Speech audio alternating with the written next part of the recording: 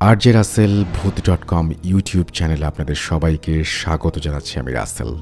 আশা করছি আপনারা সবাই ভালো আছেন এবং ভালোর দলে আছেন। আপনারা ভালোবাসেন বলেই প্রতি বৃহস্পতিবার রাত 11:59 আমরা ফিরে আসি এই ইউটিউব চ্যানেলটিতে। আমরা চাই আপনারা প্রতিনিয়ত জেনে যান কোন ঘটনাটি আজকে আমরা শোনাবো আপনাদেরকে, আর সেই জন্যই আমাদের এই চ্যানেলটি আপনারা সাবস্ক্রাইব করুন। আমাদের ঘটনাগুলি যদি আপনাদের ভালো লাগে তাহলে অবশ্যই লাইক দিন, কমেন্ট করুন এবং শেয়ার করুন। আর সেই সাথে সব সময় আপডেট পেতে আপনারা আমাদের ইউটিউব চ্যানেলটি সাবস্ক্রাইব করুন। আশা করছি আজকের এপিসোডটি আপনাদের ভালো লাগবে। Spirit, be here with me.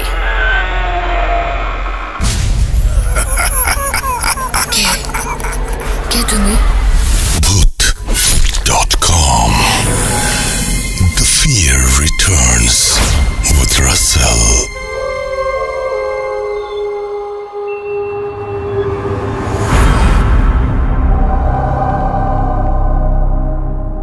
Welcome back. আপনাদের সবাইকে স্বাগত জানাচ্ছি। আমি রাসেল। শুনছেন Bhoot.com। আশা করছি সবাই ভালো আছেন এবং ভালোর দলে আছেন। এখন চলে যাব আমাদের আজকের প্রথম ঘটনায়। যথারীতি এটি একটি ইমেল। যেভাবে লিখেছেন আমি সেভাবে পড়ার চেষ্টা করছি। স্টুডিওতে এসে ঘটনা বলা আমার পক্ষে সম্ভব নয়, তাই ভালো লাগলে পড়ে শোনালে খুশি হব। আসসালামু আলাইকুম রাসেল ভাই, আশা করি ভালো আছেন এবং আমি আমার নাম, ঠিকানা ও ফোন নাম্বার দিচ্ছি, তবে এগুলো না বলার অনুরোধ রইল।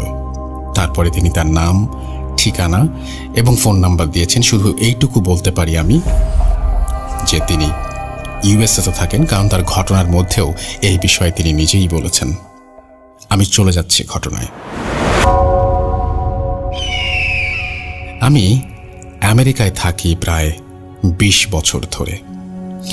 ছোট থেকেই প্যারানর্মাল জিনিসের প্রতি আমার আগ্রহ ছিল, তাই আমেরিকায় অনেক জায়গায় ঘুরে অনেক ঘটনা সংগ্রহ করেছি এবং অন্যান্য দেশের ও অনেক ঘটনা আমি সংগ্রহ করেছি। এইসব ঘটনা সংগ্রহ করতে গিয়ে আমার নিজেরও অনেক অভিজ্ঞতার শিকার হতে হয়েছে। অনেকগুলো ঘটনা জমা হয়েছে, তাই ভাবলাম আপনাকে লিখে পাঠাই। তো আর দেরি না করে সরাসরি ঘটনায় চলে যাচ্ছি। আজকে যে ঘটনাটি বলতে যাচ্ছি তা ঘটেছিল আমার নিজের সাথে। আমি 2006 সালের মে মাসের শেষের দিকে ভিয়েতনামে ঘুরতে যাই। ঘটনার দিনটি ছিল 27 মে, শনিবার। আমি ভিয়েতনামের রাজধানী হানয় থেকে সাইগন শহরে ঘুরতে যাই। আমি সারাদিন সাইগনের বিভিন্ন জায়গায় ঘোরাঘুরি করি এবং একটা সময় খেয়াল করি সন্ধ্যা হয়ে আসছে। আমি তখন থাকার জন্য একটি হোটেল খুঁজতে থাকি। ভিয়েতনামে মার্চ থেকে মে পর্যন্ত পর্যটকদের আনাগোনা অনেক বেশি থাকে। তখন হোটেলে খালি রুম পাওয়া অনেক কষ্টসাধ্য হয়ে যায়। আমি অনেক খোঁজাখুঁজির পর শহরে প্রায় শেষ প্রান্তে একটি নির্জন এলাকায় একটি ভ্যাকেশন হোস্টেল রুম পেয়ে খালি পেলাম। আমি আর তখন বেশি কিছু না ভেবে ওই হোস্টেলেই থাকার সিদ্ধান্ত নেই। হোস্টেলটির একটু বর্ণনা দিই। হোস্টেলটি ছিল অনেক ছোট এবং পুরোটাই কাঠের তৈরি। হোস্টেলটিতে সব মিলিয়ে 7টি রুম ছিল। রিসেপশনের পাশে একটা দরজা এবং ওই দরজা দিয়ে ঢুকলেই একটা লম্বা করিডোর। করিডোরের দুপাশে থাকার রুম এবং করিডোরের সিলিংয়ে ঝুলছিল ভিয়েতনামের একটি ঐতিহ্যবাহী কুপি। আমার রুমটি ছিল একদম শেষ প্রান্তে, হাতের ডান দিকে। আমি আমার লাগেজ নিয়ে রুমে গেলাম এবং দেখলাম আমার রুমমেট দুজন। একজনের নাম ছিল আকিরো এবং অন্যজনের নাম ছিল আসাহি। তারা দুজন দুই ভাই এবং তারা জাপান থেকে ভিয়েতনামে ঘুরতে এসেছিল। এখন আমার রুমটির একটু বর্ণনা দেই। রুমে ঢুকেই হাতের বাঁ দিকে একটা দোতলা বিছানা এবং ডান দিকে একটি সিঙ্গেল বিছানা। দরজা বরাবর একটি জানালা। জানালার বাঁ পাশে একটি সোফা এবং ডান পাশে একটি বড় আয়না। অর্থাৎ দোতলা বিছানার পায়ের দিকে সোফা এবং সিঙ্গেল বিছানাটির পায়ের দিকে বড় আয়নাটি। আখিরো এবং আসাহি আগে থেকেই দোতলা বিছানাটি নিয়ে এসেছে, বিধায় আমাকে সিঙ্গেল বিছানায় থাকতে হলো। আমার রুমমেটদের সাথে পরিচয় সেরে আমি গোসলের উদ্দেশ্যে হোস্টেলটির গোসলখানায় রওনা হই। হোস্টেলটির গোসলখানাও ছিল এবং টয়লেটও ছিল রিসেপশনের কাছে, অর্থাৎ গোসলখানা অথবা টয়লেটে যেতে হলে রিসেপশন পার হয়ে যেতে হয়। আমি গোসলখানায় গোসল সেরে নিজের রুমে যাওয়ার জন্য করিডোরের দরজাটি খুলে করিডোরে পা রাখলাম। করিডোরের কুপি বাতিটি জ্বলছিল এবং মিটমিট আলো দিচ্ছিল। এই সময় কুপি বাতির অল্প আলোয় করিডোরের শেষ প্রান্ত পর্যন্ত পৌঁছায় না। যতটুকু আলো ছিল সেই আলোতেই মনে হলো কেউ একজন করিডোরের শেষ প্রান্ত থেকে আমার রুমে দরজাটা আস্তে করে লাগিয়ে দিল। অল্প আলোতে চেহারা দেখা যাচ্ছিল না, তবে অবয়বটি দেখে বোঝা যাচ্ছিল এটি একটি মানুষের অবয়ব। আমি ভাবলাম হয়তোবা আমার কোনো এক রুমমেট বাইরে থেকে এসে রুমে ঢুকলো। তারপর আমি রুমে এসে রুমের দরজা খুললাম। তখন একটু অবাক হলাম, কারণ রুমে তখন কেউ ছিল না। আমি ভাবলাম যে কুপিবাতির আলো করিডোরের শেষ প্রান্ত ভালো করে পৌঁছায় না হয়তো সেখানে, আর আমি অনেক ক্লান্ত, তাই হয়তোবা হ্যালোসিনেট করেছি। তাই আমি আর কোনো কিছু না ভেবে আমার বিছানায় শুয়ে পড়লাম। একটু পর আমার রুমমেটরা আসলো আর আমরা আরও কিছু গল্পগুজব করে ঘুমানোর প্রস্তুতি নিলাম। বলে রাখা ভালো, ভিয়েতনামে তখন 7টার আগেই সন্ধ্যা হয়ে যেত আর সবাই 9টার মধ্যেই ঘুমিয়ে পড়ত। রাত 9টার পর ভিয়েতনামের পরিবেশ গভীর রাতের মতো হয়ে যেত। তো ওই রাতে আমিও রাত প্রায় 10টার দিকে ঘুমিয়ে পড়ি। কোনো এক অজানা কারণে আমার ঘুম ভাঙে এবং আমার ঘড়িতে দেখলাম রাত 1টা বাজে। তখন রুমের লাইট অফ ছিল, তবে জানালার ফাঁক দিয়ে বাইরের আলো একটু আধটু ঢুকছিল রুমে। আমি আমার ঘাড়টি ঘুরিয়ে দেখলাম আমার রুমমেট দুজন ঘুমাচ্ছে। যখন আমি আমার ঘাড়টি ঘুরিয়ে আগের মতো করলাম, তখন হঠাৎ আমার পুরো শরীর জমে গেল। আমি আমার শরীর নাড়াতে পারছি না। আমার শব্দ করতে চাচ্ছি, কিন্তু মুখ দিয়ে কোনো শব্দ বের হচ্ছে না। আমার চোখের পাতাগুলো কেমন ভারী হয়ে আসছিল। নিজের সকল শক্তি দিয়ে ও চোখের পাতা খোলা রাখতে পারছি না। আমি প্রাণপণ চেষ্টা চালিয়ে যাচ্ছি, আমার শরীর নাড়ানোর, কথা বলার আমি চেষ্টা চালিয়ে যাচ্ছি। শুধু মনে হচ্ছিল চোখের পাতাগুলো বন্ধ হলেই হয়তোবা এই ইহকাল ছেড়ে চলে যাব। আমার চোখের সামনে আমার প্রিয়জনের পরিবারের সবার চেহারা ভাসতে লাগলো। তবু আমি হার মানলাম না। আমি আল্লাহকে স্মরণ করতে লাগলাম। একটু পর আমি লক্ষ্য করলাম যে আমি আমার শরীরের কিছুটা অংশ নাড়াতে পারছি। অনেক কষ্ট করে আমি যখন আমার মাথাটা তুললাম, তখন আমার চোখের সামনে যা দেখলাম তা আমার বিশ্বাস করতে কষ্ট হচ্ছিল। আমার বিছানার পায়ের দিকে যে বড় আয়নাটি ছিল, ওই আয়নাটির ভেতর একটি কালো অবয়ব দাঁড়িয়ে আছে এবং আমার দিকে তাকিয়ে আছে। আমি বিশ্বাস করতে পারছিলাম না। আমি বিশ্বাস করতে পারছিলাম না যে আমি যা দেখছি তা আদৌ সত্যি নাকি মনের ভুল। আমি যখন আরেকটু ভালো করে লক্ষ্য করলাম, তখন দেখলাম ওই অবয়বটি আমি নিজেই। হ্যাঁ, আমি নিজেই। ওই অবয়বটার কোনো চোখ ছিল না, চোখের কোটরে বড় দুটি কালো গর্ত। যখন বুঝতে পারলাম যে অবয়বটি আমার মতোই দেখতে, তখন অবয়বটি আমার দিকে তাকিয়ে হাসতে লাগলো। আমার ভয় আরো বেড়ে গেল। তখন দেখলাম অবয়বটি আয়নার ভেতরে আস্তে আস্তে হেঁটে বিছানার পাশে গিয়ে আমি যেভাবে শুয়েছিলাম ঠিক সেভাবেই শুয়ে পড়ল। আমি তখনই আমার সম্বিত ফিরে পেলাম। আমি আবার শরীর নাড়াচাড়া করতে পারছিলাম, কথা বলতে পারছিলাম। আমি 10-15 মিনিট ছিলাম ওই অবস্থায়। প্রচুর ঘেমে গিয়েছিলাম, তাই আমি হাত মুখ ধোয়ার জন্য টয়লেটের উদ্দেশ্যে রুম থেকে বের হলাম, রিসেপশন থেকে চাবি নিয়ে আমি টয়লেটে ঢুকলাম। আমি তখনও বিশ্বাস করতে পারছিলাম না যে কি ঘটলো আমার সাথে। আমি যা দেখেছি তা কি স্বপ্ন ছিল নাকি বাস্তব, এরকম অনেক প্রশ্ন আমার মাথায় ঘুরপাক খাচ্ছিল। আমি মাথা নিচু করে মুখে পানি দিচ্ছিলাম। মুখে পানি দেওয়ার শেষে যখন মাথা উপরে তুললাম, তখন দেখলাম আমার সেই অবয়বটি, যার চোখের কোটরে কালো গর্ত, সে আমার দিকে তাকিয়ে হাসছে। আমি আর সহ্য করতে পারলাম না। আমি জোরে চিৎকার দিয়ে জ্ঞান হারালাম। যখন জ্ঞান ফেরে তখন নিজেকে আবিষ্কার করি নিজের রুমে। সকাল হয়ে গিয়েছে। আমার রুমমেটরা বলল, রিসেপশনিস্ট আমার চিৎকার শুনে টয়লেটে গিয়ে দেখে আমি মেঝেতে পড়ে আছি। তখন রিসেপশনিস্ট আমার রুমমেটদের ডাকে এবং তাদের সহযোগিতায় আমাকে রুমে নিয়ে আসে। তারপর আমাকে কি হয়েছিল জিজ্ঞেস করলে আমি তাদেরকে সব খুলে বলি। আমার রুমমেটরা আর রিসেপশনিস্ট আমার ঘটনাটি শোনার পর দুরকম ব্যাখ্যা দিয়েছিল। রিসেপশনিস্ট ভিয়েতনামের স্থায়ী বাসিন্দা। উনি বলেন, ভিয়েতনামের মানুষ বিশ্বাস করে যে আয়না একটি দরজার মতো এবং দরজার মতোই কাজ করে, যার মধ্য দিয়ে আত্মা বা অশরীরী আমাদের পৃথিবীতে আসতে পারে।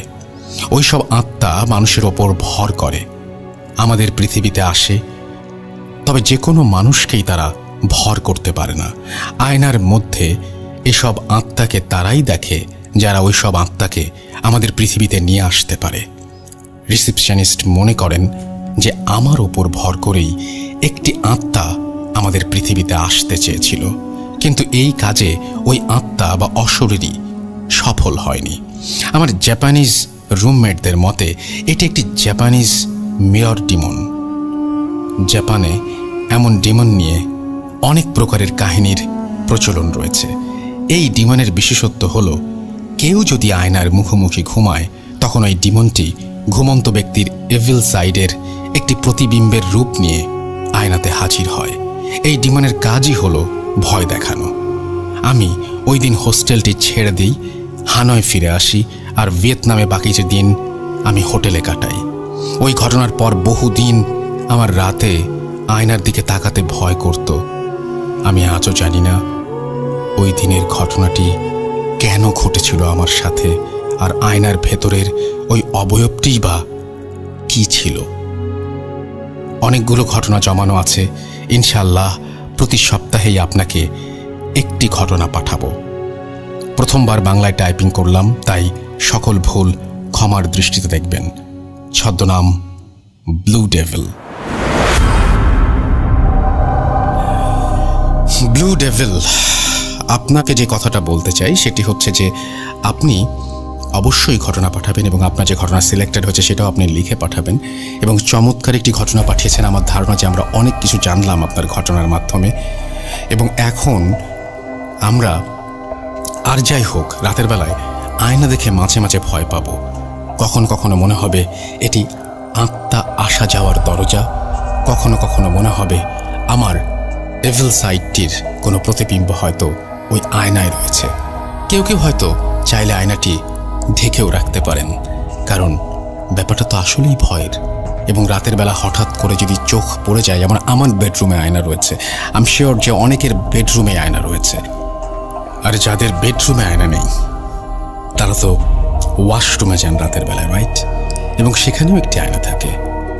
মুখ ধুতে গিয়ে, হাত ধোয়ার সময় চোখ যেতেই পারে আয়নায়।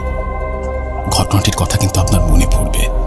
এবং এই ঘটনাটি আমি জানি না যে আপনি কিভাবে শুনেছেন। যদি আবারও শুনতে চান, এর পরের বা নেক্সট টাইম এই ঘটনার চোখ বন্ধ করে শুনবেন, অথবা হেডফোনটি কানে নিয়ে আপনার ঘরের বা আপনার বাথরুমের আয়নার সামনে দাঁড়িয়ে শুনবেন। অন্য রকমের একটা অনুভূতি হবে। পারলে ঘরের আলোগুলোকে একটু কমিয়ে দিন, দেখেন অনেক মজা লাগবে। আমাদের ফেসবুকের অ্যাড্রেস হচ্ছে www.facebook.com/russell.স্বাধীন। সাথেই থাকুন, চলে যাচ্ছি আমাদের পরের ঘটনায়। Bhoot.com. The fear returns with Russell.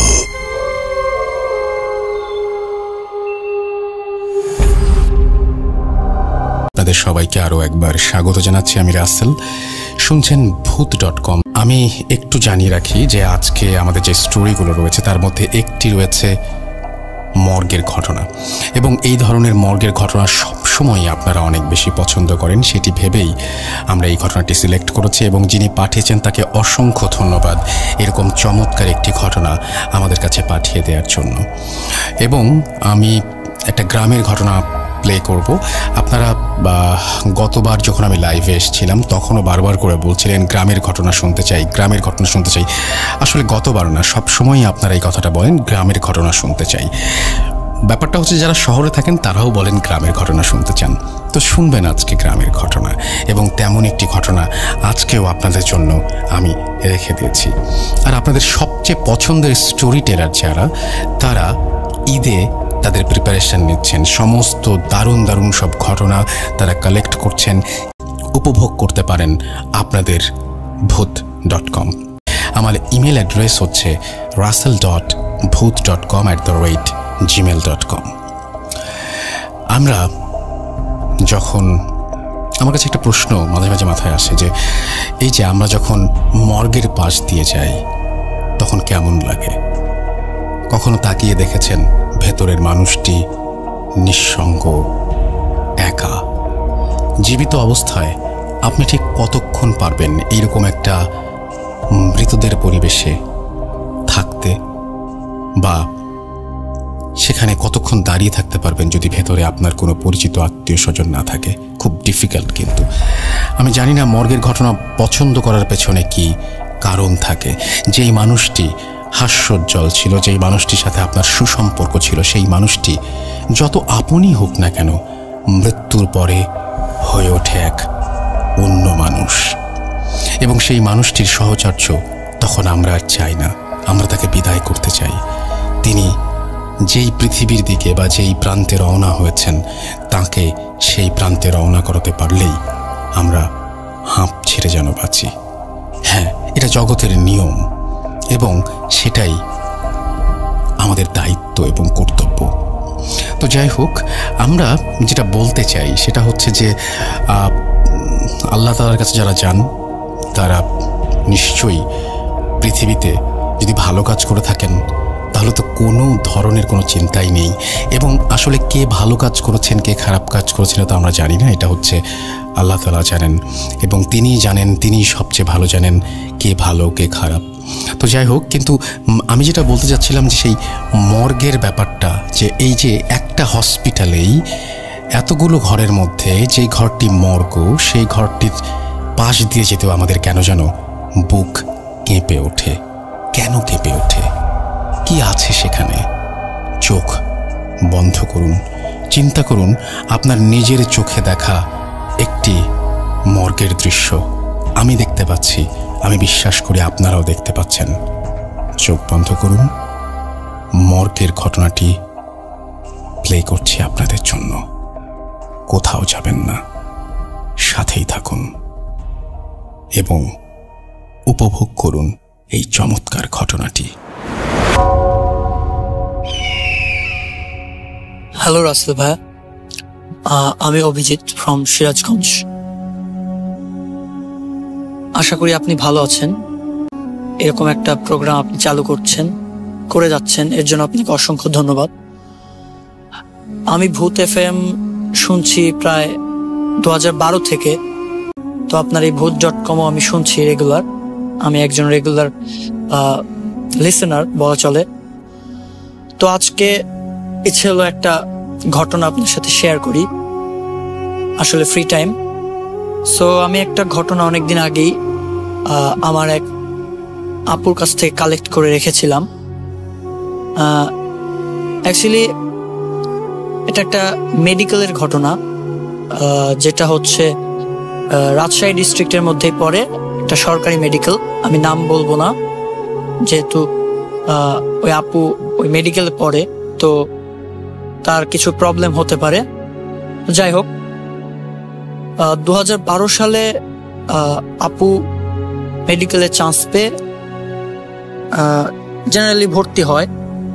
তো আপুর অ্যাকচুয়ালি প্রথম থেকেই একটু মেডিকেলে এই লাশ বা কাটাকাটি এগুলো নিয়ে একটু ইন্টারেস্ট বেশি ছিল, যার জন্য সে পড়াশোনা ওইভাবেই করেছে, যার ফলে চান্সও পেয়েছে। তো যাই হোক, ঘটনায় চলে যাচ্ছি। তো চান্স পাওয়ার পর ওই আপু এবং তার এক ফ্রেন্ড মিলে তারা একটা বাসা ঠিক করলো থাকার জন্য। তারা হোস্টেলে থাকেনি। যাই হোক, তো তারা ন্যাচারালি ভালোভাবে ক্লাস শুরু করলো, নতুন মেডিকেল লাইফ। প্রথম একটু এনজয় করতে লাগলো, ঘুরে ফিরে দেখতে লাগলো। তো আপুর, যেটা আমি প্রথমে বললাম যে একটু এগুলোর প্রতি আকর্ষণটা বেশি থাকার দরুন সে একটু মানে দ্রুতই সবকিছু জানতে চাইছিল, যার ফলে তারা 3-4 জন ফ্রেন্ড মিলে ঠিক করলো যে তারা লাশ কাটা ঘরে যাবে এবং সেখানে তারা দেখবে, আসলে লাশগুলো দেখবে বা ওই এনভায়রনমেন্টটা তারা ফিল করতে চাচ্ছিল 3-4 জন মিলে। সো একদিন এটা ফিক্স করলো, একটা ডেট ফিক্স করলো। তো আমরা সাধারণত জানি যে রাসেল ভাইয়া, যে ওই লাশ কাটা ঘরগুলোতে, বিশেষ করে সরকারি মেডিকেলে সাধারণত জেনারেল পিপলদের যেতে দেয় না। এর জন্য অনেক ফর্মালিটিস থাকে বা অনেক অনেক নিয়ম কানুন থাকে। যাই হোক, আমি অতটা জানি না। তো আপু আমাকে যেভাবে বললো যে আমরা অনেক রিকোয়েস্ট করে বা অনেক প্ল্যান ট্যান করে, অনেক খাটাখাটনি করে, মানে একবার দেখার জন্য 5-10 মিনিটের জন্য যাওয়ার জন্য একটা অনুমতি জোগাড় করে ফেলেছিল অ্যাকচুয়ালি, যেটা আমি শুনলাম। তো যাই প্ল্যান সেটাই কাজ। তারা একদিন ভর্তি হওয়ার তো 1 মাস হবে, 1 মাস পর তার সবাই মিলে 4-5 জন মিলে অ্যাকচুয়ালি মর্গে গেল। সময়টা তখন আমাকে যা বলল আপু যে সন্ধে 7টা কি 8টা কাছাকাছি হবে। তো দিনটা ছিল হচ্ছে রবিবার। সেদিন একটু মানে লাশ বা ওরকম কেস সংখ্যা একটু কমই ছিল, যার ফলে ওই মর্গে যে পাহারাদার 2 জন ছিল। তো একজন মেবি কোথাও গিয়েছিল, আর একজনকে মানে আগে থেকে কথা বলা হয়েছিল, ওই আপুরা বলে নিয়েছিল যে তারা ওই টাইমে যাবে, হয়তো বা কিছু টাকা পয়সা দিয়েছিল। যাই হোক, তো তারা সেই প্ল্যান অনুযায়ী 8:30 নাগাদ ওইখানে গেল। গিয়ে ওই মানে যে পাহারায় থাকে বা যে ওই ডিউটি ইনচার্জে থাকে, তো তিনি ওইটা মর্গটা অ্যাকচুয়ালি খুলে দিল। আর উনি ওই দরজার পাশে মানে একটু বাইরে দাঁড়িয়েছিল অ্যাকচুয়ালি, যেভাবে আমাকে বললো যে উনি ওইখানে দাঁড়িয়েছিল, উনি ভিতরে যাননি। তো 4-5 জন ফ্রেন্ডের মধ্যে মানে আমার ওই আপুটারই মানে ভীষণ এক্সাইটেড ছিল, মানে এগুলো নিয়ে মানে অত্যধিক বেশি এক্সাইটেড। মানে উনি নাকি ছোটবেলা থেকে একটু এগুলো সম্পর্কে বেশি এক্সাইটেড। না, আমি বলছি না ভূত বা প্রেতাত্মা এইগুলো না, কিন্তু মানে এই ধরনের লাশ বা কাটাকাটি বা মানবদেহ স্কেলেটাল সিস্টেম নিয়ে তিনি অনেকটা বেশি এক্সাইটেড ছিলেন, আমি যতটুকু জানি। তো উনি একটু তাড়াতাড়ি গেলেন, মানে সবার আগে ঢুকে লাশগুলো চেক করতে চাইলেন, মানে প্রত্যেকটাই সে দেখবে এরকম একটা ভাব। বাট সবগুলো লাশ অ্যাকচুয়ালি আমি জানি না অন্যান্য সব হসপিটালে একই কিনা, বাট তিনি বললেন যে ওইখানে সবগুলো লাশ সুন্দর করে টোকেন দিয়ে, তারপর হচ্ছে বাঁধা ছিল, দড়ি বা অন্য কিছু দিয়ে সুন্দর করে বাঁধা ছিল যাতে পড়ে টরে না যায়। একটা মিনিমাম ডিস্টেন্স তারা মেনটেন করে লাশগুলো সুন্দরভাবে সাজিয়ে রেখেছিল। এবং মর্গটা ছিল অনেক বড়, অনেকগুলো লাশই ছিল। তো আপু জাস্ট গিয়ে একটু প্রথমের দিকে এসে দেখলো যে একটা লাশ খোলা আছে, মানে কাপড়টা ওই হয়তো ওই দরজা খোলার জন্য একটু বাতাসে একটু হালকা হালকা নড়ে উঠেছে। তো আপু চিন্তা করলো কি ওইটাই দেখি, কারণ আর সবগুলো মেনলি বাঁধা ছিল। তো দেখলো যেটা খোলা আছে, তো ওইটাই আমি আগে খুলে দেখি যে এটা কি বা কেমন, এরকম কিছু সামথিং লাইক দ্যাট। তো আপু গিয়ে প্রথমেই ওইটার লাশটার ওইখান থেকে কাপড় সরাতেই মানে জাস্ট চমকে উঠলো, কারণ হয়তোবা তিনি এর আগে এরকম কোনো অন্য কারো লাশ বা মানে অ্যাক্সিডেন্টাল কেস কোনোদিন ওইভাবে প্রত্যক্ষভাবে মানে পরিদর্শন করেননি। সো দেখে জাস্ট চমকে উঠলো, কারণ লাশটা ছিল হচ্ছে জাস্ট গলা থেকে মাথাটা আলাদা করা ছিল। আপু আমাকে বললো তখনও হয়তোবা লাশটার পোস্টমর্টেম করা হয়নি, কারণ পোস্টমর্টেম করা হলে ওটা সেলাই করে ওইটার সাথে মানে জুড়ে দেওয়া থাকতো, এরকম কিছু একটা। বাট ওই রকম ছিল না, জাস্ট রেখে দেওয়া হয়েছে কোনো মতে, যে পোস্টমর্টম হয়তোবা করবে বা সামথিং লাইক দ্যাট। তো জাস্ট প্রথম দেখা, বুঝতেই পাচ্ছেন আশা করি, মানে এটা চমকে যাওয়ারই কথা। তো জাস্ট আপু জাস্ট একটু ভয় পেয়ে তার একটু শরীরটা কেমন যেন করা শুরু করলো। আর মর্গের মধ্যে এমনিতেই টেম্পারেচারটা একটু বেশি লো করা থাকে। তারপরে হচ্ছে আপনার কি বলে, ওই মর্গে একটা মানে রাসায়নিক পদার্থের একটা তীব্র গন্ধ থাকার দরুন তারা 3-4 মিনিটে মানে প্রথম তো একটু গা গুলিয়ে যাচ্ছিল বা বমি বমি পাচ্ছিল, কারো কারো মাথা ঘুরছিল। সো তারা প্ল্যান করে যে না, আজকে আর করবে না, তারা ব্যাক করবে। সো যা বলা তাই কাজ, তারা সবাই মিলে ব্যাক করে লাস্টে ওইভাবেই রেখে তারপরে ওই ম্যানেজার আঙ্কেল বা ওইখানকার স্টাফ ওইটা ঠিক করে রেখে দেয়। তো তারা পরে যার যার মতো চলে যায়। ওই আপুর এবং তার ফ্রেন্ড তাদের বাসায় ফিরে আসে। তো সেই দিন অ্যাকচুয়ালি কিছু হয়নি, সেদিন রাতে তারা ঠিকঠাক মতো ঘুমিয়ে পড়ে, একটু কাজ টাজ ছিল। তো পরের দিন রাতে রাসেল ভাইয়া আপুর ওই ফ্রেন্ডটা একটু তাড়াতাড়ি ঘুমিয়ে পড়ে। আমরা জানি যে মেডিকেল স্টুডেন্টরা একটু বেশি রাত করে পড়ালেখা করে, বাট সেই দিন ওই আপুর ফ্রেন্ড একটু তাড়াতাড়ি ঘুমিয়ে গিয়েছিল, যার ফলে বাট আপু একটু পড়ছিল। আপু জেনারেলি আগের মতোই একটু পড়ছিল, বাট তার ফ্রেন্ড ঘুমাচ্ছিলেন। তো কিছুক্ষণ পর তাও আমাকে আপু যেটা বললো 12টা সাড়ে 12টার পরে তার একটু তন্দ্রা লেগে যায়। তো একটু হয়তো বা রেস্ট নিচ্ছিলেন, যে কিছুক্ষণ পর উঠে আবার পড়ব। তো হঠাৎ করে আপু দেখে যে ওই আপুর ফ্রেন্ডের যে ডেস্ক ছিল যেখানে তিনি পড়ালেখা করতেন, তো ওইখানে আপুর ফ্রেন্ডের মতো বসে কেউ মাথাটা নিচু করে ল্যাম্প জ্বালিয়ে বসে আছে। বাট আপু প্রথম দিকে ভেবেছিলেন যে হয়তোবা তার ফ্রেন্ড উঠে আবার পড়ালেখা শুরু করেছে। বাট একটু পরে তিনি খেয়াল করলেন যে তার ফ্রেন্ড বিছানায় যথারীতি শুয়ে আছে, বাট ওইখানেও আর একজন বসে আছে। তখন তিনি মনে মনে ওইভাবে একটু মানে তন্দ্রার চোখে একটু মনে মনে ভাবছে আমি কি ভুল দেখছি বা সামথিং লাইক দ্যাট।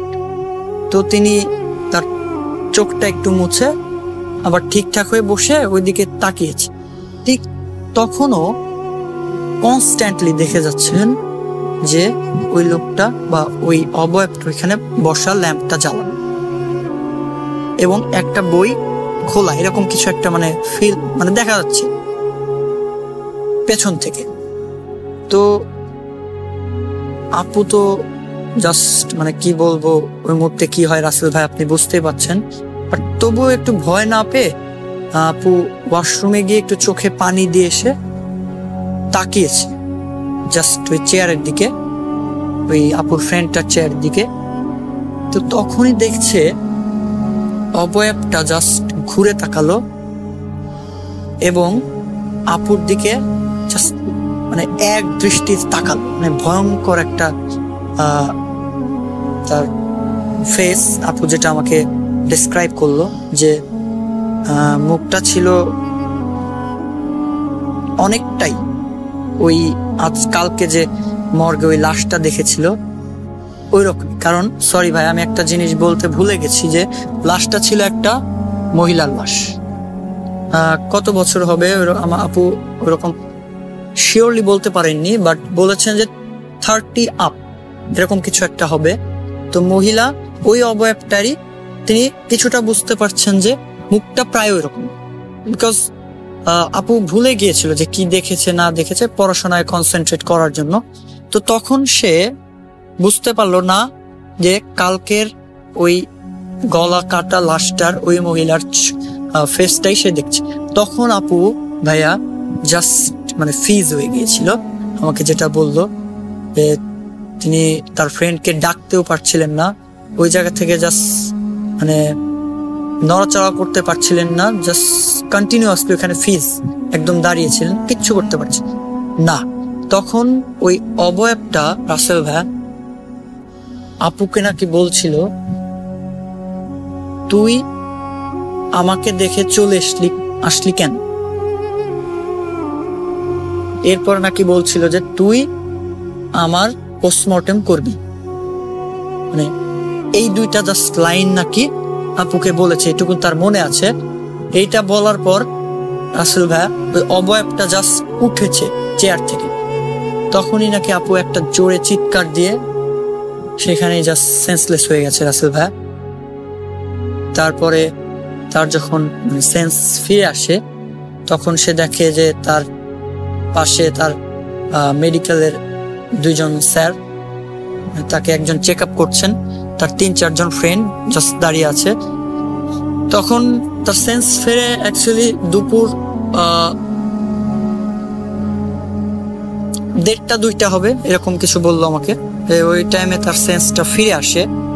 তখন মানে বলে যে আমি এখানে কিভাবে, তোরা কিভাবে আসলি, সামথিং লাইক দ্যাট, যে তোরা আমাকে কিভাবে পেলি। তো ওই টাইমে মানে তার সবকিছু মনে চলে আসে যে কালকে রাতের ঘটনা। তখন ওই 2 জন স্যার চলে যাওয়ার পর তার ফ্রেন্ডসদের সে পুরো ঘটনাটা ব্যাখ্যা করে।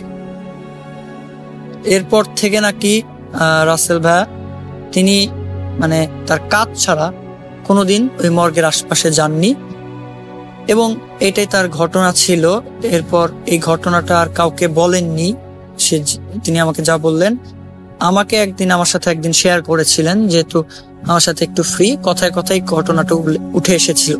তো আমি ভাবলাম আজকে আপনাদের সাথে শেয়ার করি। তো রাসেল ভাইয়া এটাই ছিল আমার ঘটনা। যেহেতু তার মেডিকেল লাইফের ঘটনা, সো তার নাম বা কোনো কিছু উল্লেখ করতে আমাকে প্রকাশ করতে না করেছে ভাইয়া, আপনি আশা করি বুঝতে পেরেছেন। তো আমার মনে হয়েছে এরকম ঘটনা ঘটতে পারে, আমি জানি না, বাট আপু আমাকে বলেছে একদম 100% সত্য ঘটনা, এখানে কোনো বানানোর কিছুই নেই। তো রাসেল ভাইয়া যদি ঘটনাটি আপনার ভালো লাগে তাহলে আপনি শেয়ার করতে পারেন। থ্যাংক ইউ রাসেল ভাইয়া, by. Spirit, be here with me.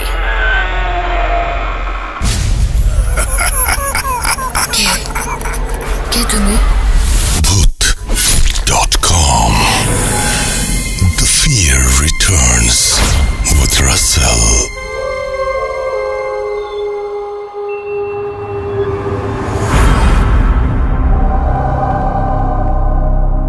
কেমন লেগেছে মর্গের ঘটনাটি? আশা করছি ভালো লেগেছে। যদি এতটুকু ভালো লাগে তাহলে আমাদের সব পরিশ্রম সার্থক হয়ে যায়। যাই হোক, এখন আর একটা ঘটনায় যাবে, এবং আমার খুব প্রিয় একজন মানুষ রহমান ভাই, তিনি আবারও ঘটনা পাঠিয়েছেন কানাডা থেকে, এবং আমি সবসময় তার ঘটনার অনেক বড় ফ্যান। এই কারণে যে তার স্পেশাল বর্ণনার কারণে তিনি খুব চমৎকারভাবে বর্ণনা করতে পারেন, চমৎকারভাবে জানান তার ঘটনাগুলো, যেটি আমার কাছে অসম্ভব রকমের ভালো লাগে। এবং এক একবার তার ঘটনা এক এক রকম। কখনো তিনি ছোটবেলার ঘটনা বলেন, তার নানা বাড়ির সেরকম একটা ঘটনা যেরকম আজকে শুনব, এবং কখনো তিনি দেশের বাইরে যে শহরে তিনি থাকেন সেখান থেকে আর এক শহরে ঘুরতে যাওয়ার পরে যে ঘটনাগুলো ঘটে সেগুলো তিনি শেয়ার করেন আমাদের সাথে। সব কিছু মিলিয়ে আমি যতটুকু ব্যক্তিগতভাবে রহমান ভাইকে জানি, মানে তার সম্পর্কে শুনেছি, কোনোদিন দেখা হয়নি, তিনি পৃথিবীর বিভিন্ন দেশ ঘুরে বেড়ান, এবং আমি আশা করব তার এই ঘটনার ভাণ্ডার কখনো শেষ হবে না। তার দৃষ্টি দিয়ে আমরা দেখতে চাই পৃথিবীর ভয়ের দৃশ্যগুলো। তার দৃষ্টি দিয়েই আমরা দেখতে চাই, আমরা পরিচিত হতে চাই ভয়ঙ্কর সব পৃথিবীর সাথে, যেগুলো ছড়িয়ে ছিটিয়ে আছে আমাদের প্রিয় পৃথিবীর বিভিন্ন দেশে। তো যাই হোক, আমরা রহমান ভাইয়ের ঘটনা প্লে করব এবং এরপরে আরও একটা ঘটনা থাকবে যেটি শ্মশানকে নিয়ে। সেই ঘটনাটি শোনার জন্য প্রস্তুতি নিন। জানিয়ে দিই আমাদের ইমেল অ্যাড্রেস হচ্ছে russell.bhuth.com@gmail.com, which is russell.bhutt.com@gmail.com। আমাদের ইমেল অ্যাড্রেস হচ্ছে www.facebook.com/russell.স্বাধীন। খুব সহজেই পেয়ে যাবেন এই পেজ, খুব সহজেই পেয়ে যাবেন এই ঘটনাগুলো। স্বাধীনে পরবর্তীতে আবারও যদি শুনতে চান তাহলে এখন যেটা করব, কোনো কথা না বাড়িয়ে সরাসরি চলে যাব রহমান ভাইয়ের ঘটনায়, এবং আশা করছি আজকে পুরোটা সময় আমাদের সঙ্গে থাকবেন। চলুন শুনে আসি পরবর্তী ঘটনা।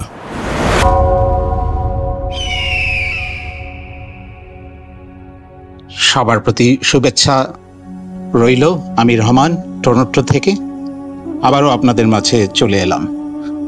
আজকের যে ঘটনাটা আমি বলবো, এটা আমার ছোটবেলার ঘটনা। এটা কোরবানি ঈদের তখন ছুটি দিয়েছে স্কুল, আমরা তখন জুনিয়র স্কুলের ছাত্র। খুবই মজার খবর পেলাম, আম্মা বলল যে ছুটিতে সবাই মিলে নানা বাড়ি যাচ্ছি।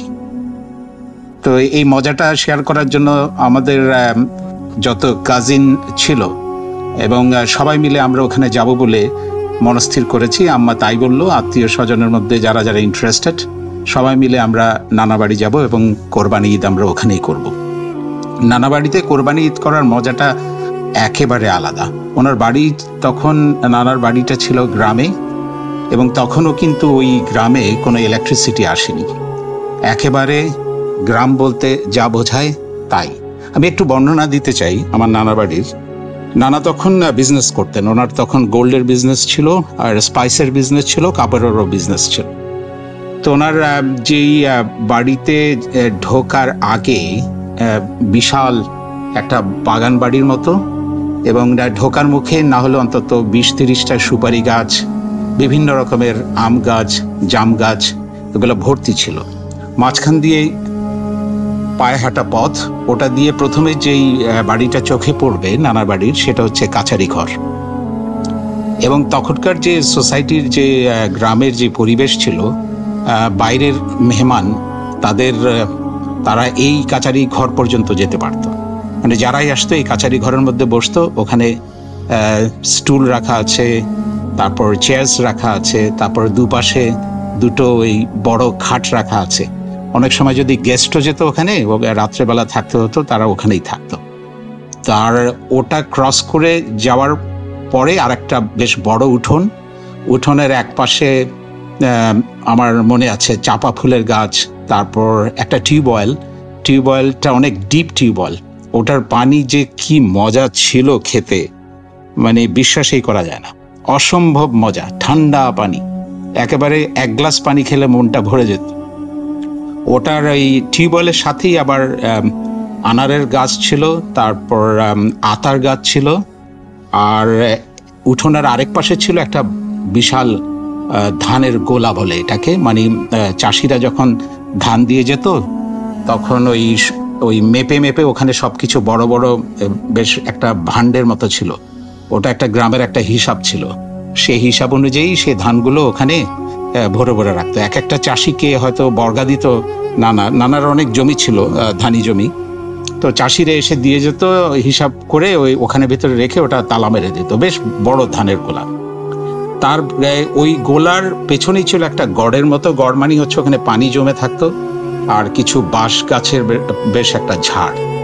এই উঠোনের মাঝখানে ছিল একটা বড় আমড়া গাছ। আমরা মাঝে মধ্যে একেবারে পাকা টসটসে আমরা ওখান থেকে পেড়ে আমরা খেতাম, আমরা যখন নানা বাড়ি যেতাম। তারপরে ছিল মেইন বাড়িটা, এটা দোতলা। সিলিংটা ছিল, প্রথম তলা সিলিংটা ছিল কাঠের, বেশ ভারী কাঠের। এবং এই কাঠগুলোকে আমি পরে জেনেছি ওগুলো পুকুরে নাকি অনেকদিন ভিজিয়ে রাখতো। যখন একেবারে শক্ত হতো ওনারাই জানতো আসলে কখন ওই পানির থেকে এই কাঠগুলো তুলে নিয়ে আবার ওই সিলিংয়ের মধ্যে দিয়ে আরেকটা তলা ওখানে বাড়ির মধ্যে ওনারা করবেন। এটা ওনাদের তখনকারই একটা টেকনিক ছিল। ওই কাঠে কখনো পোকা লাগতো না। তার উপরে ছিল টকটকে লাল পেইন্ট করা টিনের একেবারে সুন্দর, একেবারে ছাদের মতো একটু অ্যাঙ্গেল করা। এটা কাঠমান্ডুতে অনেক বাড়ির ছাদে এটা দেখা যায়, খুবই কমন। আমি জানি না এই ডিজাইনটা ওনারা তখন কিভাবে পেয়েছিল। সেই বিশাল বাড়ি, প্রায় 12-14টা ওখানে রুম ছিল। তারপরে এক পাশে ছিল কিচেন, কিচেনের সাথে ছিল একটা, তখনকার দিনে টয়লেট কিন্তু কেউ গ্রামের বাড়িতে কখনো ঘরের ভেতরে কোনো টয়লেটের কোনো ব্যবস্থা রাখতো না, এটা অলক্ষণে মনে করতেন। এটা একটু দূরে ওনারা টয়লেটটা বানাতো। একটা কিচেন ছিল, কিচেনের পাশ দিয়ে আরো ছোটখাটো অনেক ফুলের গাছ টাছ, তারপরে একটা টয়লেট ছিল স্পেশালি মহিলাদের জন্য, আর রাতের বেলা যদি কারো কখনো প্রয়োজন হয় ওটা ইউজ করতো। আর তাছাড়া মেইন টয়লেট যেটা, সেটা হচ্ছে এর পেছনে আবার অনেকগুলো বাগান, অনেক গাছ, আর নানার একটা বিশাল একটা পুকুর ছিল, দিঘি বলা যায়। ওই পুকুরের চারিদিকে না হলে অন্তত 50টা ডাব গাছ, নারকেল গাছ ছিল। ওটারও এক পাশে ছিল বাঁশঝাড় আর বিশাল বিশাল গাছ। একটা বড় গাছের নিচে আমরা সামারে যদি কখনো যেতাম, আম একেবারে গাছের থেকে পেড়ে ওই বড় গাছের, ওটাকে আমরা আমাদের লোকাল ভাষায় বলতাম শিশু গাছ। নাম শিশু, কিন্তু বিশাল গাছ। ওটার পাশে আবার বট গাছও ছিল। আমরা ওই দিঘির পাড়ে ওই মাদুর নিয়ে যেতাম, বসে ওখানে সবাই মিলে মজা করে করে আমরা আম ছিলে ছিলে খেতাম। এই ছিল নানা বাড়ির এই মোটামুটি আমি আপনাদেরকে হয়তো একটা দৃশ্য দেখাতে পেরেছি। তো আমরা সবাই সে অনুযায়ী যখন ঈদের ছুটি হয়ে গেল আমরা চলে গেলাম নানা বাড়িতে। সে কি মজা, কাজিনরা মিলে হইচই, যা বলে আর কি, এবারে বাড়ি মাথায় তোলার মতো অবস্থা।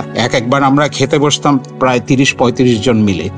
তো সবাই খাবার সিস্টেমটাও ছিল গ্রামে তখন ডিফারেন্ট।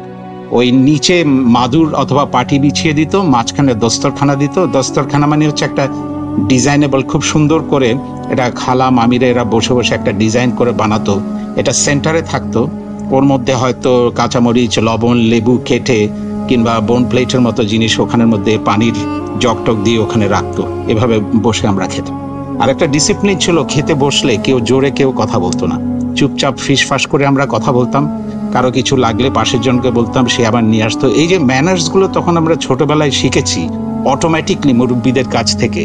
আমার সত্যি অবাক লাগে যে তখনকার দিনে যে একটা ডিসিপ্লিন আমি দেখেছি, এটা এখনো পর্যন্ত আমি প্রাউড ফিল করি আসলে।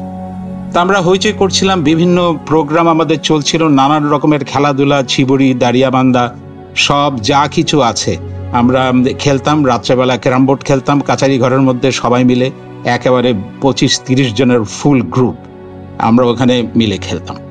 তো একদিন প্ল্যান হলো যে নানা বললো যে সবাই যখন এসছে আমরা দিঘির মধ্যে কিছু মাছ ধরবো। তো ওই মাছ যখন ধরতো ওটার একটা সিজন ছিল, নানা আসলে জানতেন যে কখন মাছগুলো ধরতে হবে। একটা পার্টিকুলার সাইজের চাইতে ছোট হলে ওই মাছকে আবার ধরে আবার ছেড়ে দিত জাল দিয়ে। আবার দিঘির ভিতরে অনেকগুলো গাছের ডাল কেটে কেটে ওখানে ফেলে দেওয়া হতো। নানার যারা অনেক হেল্পার ছিল ওরা ওগুলো করতো। ওই কেন ফেলে দিত, কারণ রাতের বেলা যাতে কেউ এসে জাল দিয়ে মাছ ধরতে না পারে, কারণ এই ডালগুলোর মধ্যে জালটা বেঁধে যাবে, কেউ টানার চেষ্টা করলে জাল ছিঁড়ে ওই জাল ওখানেই পড়ে থাকবে। এই ছিল ন্যাচারালি আসলে ওনাদের বুদ্ধি খাটিয়ে এই টেকনিকগুলো। কোনো সিকিউরিটি গার্ড টার্ডের কোনো কিছুই প্রয়োজন ছিল না। আর তেমন কোনো ওই গ্রামের এই ক্রাইম বলতে যা বোঝায় আসলে তেমন কিছুই ছিল না। তারপর অ্যাজ এ সেফটি কিন্তু আমার মনে আছে যে এসব করতো। তো নানা করলো কি, এই সমস্ত ওনার হেল্পারদেরকে বললো সকাল সকাল এসে সমস্ত কিছু, ওরা জানে আসলে কোথায় কোথায় ওরা গাছের ওই বড় বড় ডালগুলো দিয়েছে পানির মধ্যে, ওগুলো ক্লিন করার পর মামারা মিলে সবাই মিলে আমরা মাছ ধরবো, এবং একেবারে তাজা মাছ আর কি আমরা ওখান থেকে ধরে নিয়ে এসে এদিকে খালা নানিরা যারা আছেন ওখানে, মামি, সবাই মিলে মশলাপাতি একেবারে সব কিছুই ন্যাচারাল, এগুলো সমস্ত রেডি করার জন্য সব ব্যস্ত হয়ে গেল। অদ্ভুত একটা মজার একটা প্রোগ্রাম, উৎসব অবস্থা। পরদিন সকালবেলা সবাই উঠে যা মতো কাজ, আমরা গেলাম পুকুরের মধ্যে। আমার ছোট মামার সাথে আমি লেগেছিলাম। মামা আমাকে একটা বড় একটা ঝাঁকির মতো দিয়েছিল, বলে যে আমি যতগুলো মাছ ধরবো তুই এখানে রাখবি। সবাই যার যার হিসাব অনুযায়ী তারা দিঘির চারিদিক থেকে মাছ ধরছে। আমিও ঝাঁকি নিয়ে বসে থাকলাম। মামা 2-4টা করে মাছ ধরছে আর আমাকে দিচ্ছে, আমি রাখছি, আমি মাছের গুলোর দিকে তাকাচ্ছি, ওগুলোর দিকে আবার ওসবের সাথে ওই ঝাঁকের মধ্যে আবার খেলাধুলাও করছি। অনেক মাছ আবার লাফ দিয়ে বেরিয়ে যাচ্ছে, ওগুলাকে ধরে আবার আমি ঝাঁকির মধ্যে রাখছি। আমি তাকিয়ে রয়েছি, আবার খেলাধুলা করছি মাছ নিয়ে। হঠাৎ করে আমি নাকের মধ্যে, দিঘির পাড়ে বসা গাছের নিচে নাকের মধ্যে একটা বিচ্ছিরি একটা গন্ধ পেলাম। আমি বললাম এই গন্ধ আসছে কোত্থেকে? পাশে তাকিয়ে দেখি একটা লোক, লুঙ্গি পরা, খালি গায়ে, উস্কো খুস্কো চুল, তার কেমন এলোমেলো তার দৃষ্টিভঙ্গি। সেদিকে আমার পাশে এসে দাঁড়ানো, আমার দিকে তাকিয়ে আছে আর মাছের দিকে তাকিয়ে আছে। তো আমি তো অবাক লাগলো। আমি লোকটাকে বললাম, এই আপনি গোসল টোসল করেন না? যান না, পুকুরে গিয়ে গোসল করে আসেন। আমার দিকে লোকটা তাকিয়ে বললো যে দে। তাই বললাম কি দেব? বলে দে, একটা মাছ দে। আমি ছোট ছিলাম, কিন্তু আমার একটু খারাপ লাগলো, রাগও লাগলো। লোকটা আমাকে তুই তোকারি করে সম্বোধন করছে। আমি বললাম কেন আপনাকে মাছ দেবো? বলে দে বললাম, নাহলে অসুবিধা হবে। আমি বললাম আমি কিন্তু মামাকে ডাক দিচ্ছি, আরেকবার যদি এভাবে বলেন আমি মামাকে ডাক দিচ্ছি। বলে দিবি না? আচ্ছা ঠিক আছে দেখি। তখন আমি মামা বলে চিৎকার দিলাম। মামা তখন পানির ওখানের অর্ধেক উনি পানির মধ্যে ছিল, ওনার কোমর পর্যন্ত, জাল দিয়ে একটু ডিপের দিকে দিঘিতে উনি জাল থ্রো করছিল। তা আমি মামা মামা করে 2বার ডাকলাম। মামা খেয়াল করলো, বললো কি? আমি বললাম যে দেখো লোকটা, এটা বলতে আমি তাকিয়ে দেখলাম ওখানে কেউ নেই। বলে কি হয়েছে? আমি বললাম না, একটা লোক আমার থেকে এসে মাছ নিচ্ছে। বলে কই লোকটা? আমি জানি না, এদিক দিয়ে কোথায় যেন চলে গেছে। বলে আচ্ছা আচ্ছা, আরেকবার আসলে আমাকে বলিস। তো এই ছিল ঘটনা। আমরা মাছটা সবকিছু ধরে নিয়ে চলে আসলাম। আসার পর রান্না বান্না হলো, ক্ষেত থেকে ছোট ছোট আলু, তারপর একেবারে ওখানে টক পাতা বলে একটা জিনিস ওখানে গ্রো হতো ভেজিটেবলের, ওটা মাছের সাথে দিলে অসম্ভব ভালো লাগতো। তো এটা রান্না টান্না করে আমরা খেয়ে গেলাম। রাত্রেবেলা হঠাৎ করে, আমার কখনোই হয় না, আমার মনে হলো যে আমার একটু টয়লেটে যেতে হবে। তো কাউকে না পেয়ে আমার বড় মামিকে আমি ডেকে তুললাম, মামি আমি একটু টয়লেটে যাব। মামি বললাম যে আচ্ছা ঠিক আছে। মামি দরজা খুলে দিল। হাতে ওনার হাতে হ্যারিকেন ছিল, কারণ তখন হ্যারিকেনই প্রত্যেক রুমে রুমে হ্যারিকেন থাকতো, মানে জ্বালিয়ে রাখা হতো অল্প করে। তা আমি টয়লেটের ওখানে গিয়ে, টয়লেটটা ছিল এমনভাবে যে কয়েকটা স্টেপ দিয়ে উপরে উঠে একটা টং ঘরের মতো, দরজা খুলে ঢুকতে হবে। ওখানে নিচে দিয়ে ওই এমনভাবে ডিজাইন করা সোয়ারেজগুলো, নিচে একটা ড্রামের মতো থাকে, ওদিক দিয়ে ওটা বেরিয়ে গিয়ে অন্যদিকে চলে যায়। ওখানে একটা বড় ডিপি এর মতো থাকে। আমি যখন ওই আবছা আলোতে ভিতরে গিয়ে জাস্ট বসার চেষ্টা করছি, নিচে তাকিয়ে দেখি সেই লোকটা মাছ চেয়েছিল আমার দিকে উপর দিকে হয়ে তাকিয়ে আছে। আমার তো চিৎকার, হইচই চিৎকার করে আমি বের হয়ে আসলাম। মামি বলল কি হলো কি হলো? বলে যে একটা লোক নিচে। লোক কোত্থেকে আসবে?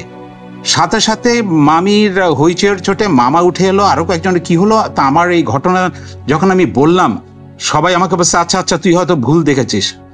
আর সেই রাত্রে আমার প্রচন্ড জ্বর আসলো। পরদিন সকালবেলা নানা ডাক্তার নিয়ে আসলো, ওষুধ দিল। কিছুটা একটু ভালো লেগেছে ওষুধ খেয়ে, কিন্তু কিছুতেই কিছু জ্বর ছাড়ছিল না। পরে নানার একটা পরিচিত ছিল, ওটাকে বৌদ্ধ বলতো। বৌদ্ধ মানে হচ্ছে এরা ঝাড়ফুঁকো করে, আবার অনেক ওষুধও দেয়। সেদিন রাত্রেবেলা এসার পর ওই বৌদ্ধকে ডেকে আনলো। বৌদ্ধ আমাকে সামনে বসিয়ে আমার হাতে একটা কালো পাথর দিল, কিছু তেল ছিল। আমাকে বললো তুমি কি এখানে কিছু দেখতে পাও? আমি বললাম না তেমন কিছু। বলে ভালো দেখতে পাচ্ছি না, ভালো করে দেখো। তা আমি তাকিয়ে দেখলাম এক্স্যাক্টলি ওই টয়লেটের ওই টং ঘরের মতো। আমি একটা ছোট্ট ঘরের মতো দেখছি। বলে আচ্ছা বুঝতে পেরেছি। তখন ওই বৌদ্ধ নানাকে বললো যে আপনার পুরো এলাকাটা বন্ধ করতে হবে। তো সেই রাতে একেবারে ওই রাতের ভিতরে বিভিন্ন দোয়া দরুদ পরে তাবিজ দিয়ে ওই বাড়ির এলাকার চারিদিকের নানার বাড়ি ওখানে বন্ধ করে রেখেছিল। পরদিন অবশ্য আমি ভালো হয়ে গেছিলাম। তো আজকের এই ঘটনাটা আমি একটু তাড়াহুড়ো করেই বললাম, কারণ এই ঘটনাটা আসলে অনেক বড়। তাও আপনাদের সাথে শেয়ার করতে পারে আমার অনেক ভালো লাগছে। সবাই ভালো থাকবেন, সবার প্রতি শুভেচ্ছা। আমি রহমান, টরন্টো থেকে। আবারও দেখা হবে কখনো। খোদা হাফেজ। Bhoot.com. The fear returns with Russell.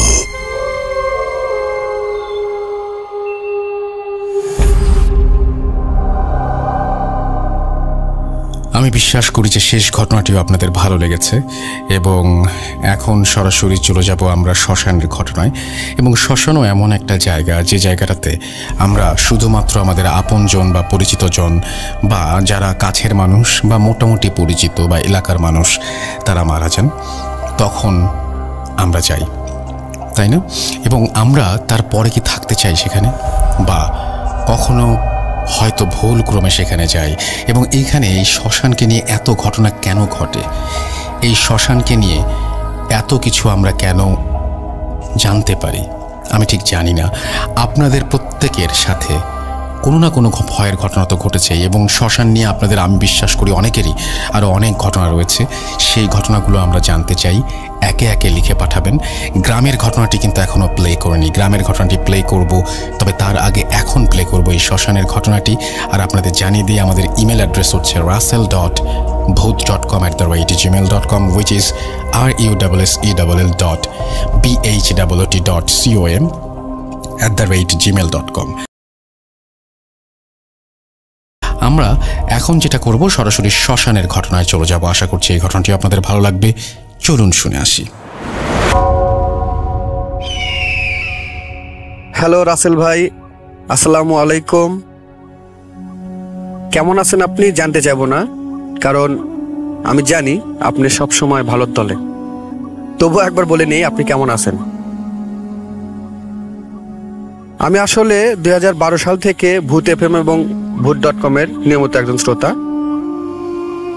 Connectivity না পাওয়ার ক্ষেত্রে কিংবা অসুস্থতা না থাকাকালীন সময়গুলোতে আমি কোনো এপিসোড মিস করি নাই। আজকে আমি আপনাদের সাথে একটি গল্প শেয়ার করব, সেটা একটা শ্মশান কেন্দ্রিক। আমি ঘটনায় চলে যাচ্ছি। প্রথমে আমার পরিচয় দিয়ে নেই। আমি মোহাম্মদ আনিসুর রহমান। আমি বগুড়া জেলার সোনাতলা থানার কোনো একটি গ্রাম থেকে বলছি। সঙ্গত কারণে গ্রামের নামটা বলছি না। আমি আসলে ঢাকায় জব করি। বাড়িতে আসার পরে আমি একটা উদ্যোগ নিয়েছি, আমাদের গ্রামের যে ছেলেপেলে আছে তাদের সঙ্গে একত্রিত হয়ে বিভিন্ন ধরনের ভৌতিক গল্পগুলো কালেক্ট করতেছিলাম। এরই প্রেক্ষাপটে গতকালকে একজনের সাথে কথা শেয়ার হয় আমার, তার কাছ থেকে গল্পগুলো জানতে চাই, সেই ঘটনায় আপনাদেরকে বলবো। থ্যাংক ইউ আমার ছোট ভাই রেজা, কারণ সে যদি আমাকে এই গল্পটা শেয়ার না করতো তাহলে আমি আপনাদেরকে গল্পটা বলতে পারতাম না। চলে যাই ঘটনায়। আমাদের সোনাতলা থানায় পূর্ব দিকে 3 কিলোমিটার পূর্ব দিকে গেলে একটা বাঙালি নদী পাওয়া যায়, যেটার শাখা যমুনা শাখাটা এই পাশে আসে এবং এটা মিলিত হয়ে গেছে যমুনা নদীর সাথে। মূলত এই বাঙালি নদীতেই আমাদের এখানে শ্মশান নামে পরিচিত। এটা মহাশ্মশান। এখানে বিভিন্ন ধরনের হিন্দু ধর্মাবলম্বীদের সৎকার করা হয়। এখানে বিভিন্নভাবে পুড়িয়ে কিংবা দাফন করে অথবা নদীর পানিতে ভাসিয়ে সৎকার করা হয়। তেমনি একটি ঘটনা আজকে বলবো। ঘটনার সূত্রটা একটু আগে থেকে, সেজন্য বোঝার জন্য আগে থেকে আমি বলছি। আমাদের গ্রামের একটা ছেলে আছে, ছেলেটির বয়স 14 থেকে 15 বছর। সে একদিন নদীতে গোসল করতে যাবে। এখানে অধিকাংশ লোকজনই নদীতে গোসল করে। দুপুরবেলা, ভর দুপুরবেলা সে গোসল করার জন্য নদীর দিকে যাচ্ছে। আমাদের বাড়ি থেকে 200 থেকে 300 মিটার দূরেই নদীটা, যার কারণে আমাদের গ্রাম থেকে অনেকে ওখানে নদীতে গিয়ে গোসল করতে পারে। যাই হোক, সে গোসল করার জন্য নদীর দিকে রওনা দিছে। দেওয়ার পর সময়টা ছিল একটু বর্ষাকালের মতো, নদীতে পানি ছিল, যার কারণে চর সমূহ পানি দ্বারা ভরে গিয়েছিল। সে নদীতে গোসল করার জন্য গেছে। যার পর সে নদীতে নামছে। নামার পরে সে গোসল করার জন্য প্রস্তুতি নিচ্ছিল। হঠাৎ তার সামনে একটি মাটির কলস ভেসে ওঠে। হঠাৎ যে কোনো ভাবে যদি একটা কলস পানির ভেতরে ভেসে উঠলে সবাই একটু মানে ভয় ভয় ভয় ভাব করে। তাও ছেলেটি অনেক সাহসী ছিল, সে প্রথমে ভয় পেল না। ভয় পেল তখন যখন গায়েবী একটা আওয়াজ আসা শুরু করলো। তাকে বলতেছে যে তুই মাটির কলসিটা নিয়ে যা, তোর কিছু হবে না, তুই নিয়ে যা। সে বলতেছে আমি কেন মাটির কলসি নিতে যাব? এই কথাটা বলার পরেই কলসির দুই পাশে দুটা ছোট বাচ্চা, 5-6 মাসের এক বাচ্চা ভেসে উঠছে।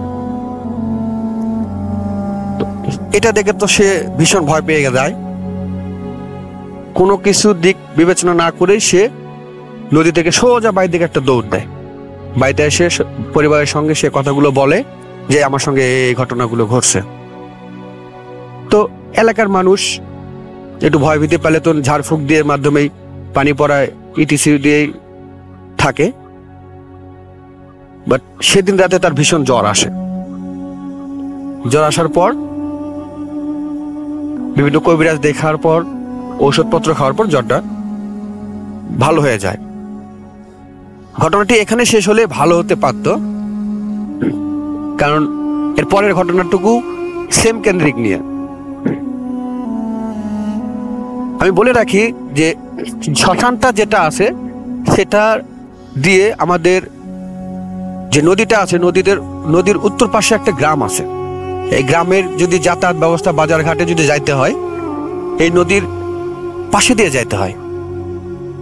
নদীর পাশ বলতে নদীর যে কিনারা আছে, কিনারা দিয়ে বাজারে যেতে হয়, তাছাড়া অন্য কোনো ওয়ে নাই বাজারে যাওয়ার জন্য। তো এমন একদিন, আমি লোকটার নাম বলছি না, তিনি একজন মাস্টার মানুষ, শিক্ষকতা করেন। সেই লোকটা ওই গ্রাম থেকে বাজারে যাওয়ার জন্য আসতেছে, নদীর পাড় ধরে হেঁটে হেঁটে আসছে। আসার সময় দেখে, সময়টা ছিল তখন 3টা কি 4টা বাজবে, পর্যন্ত বিকাল।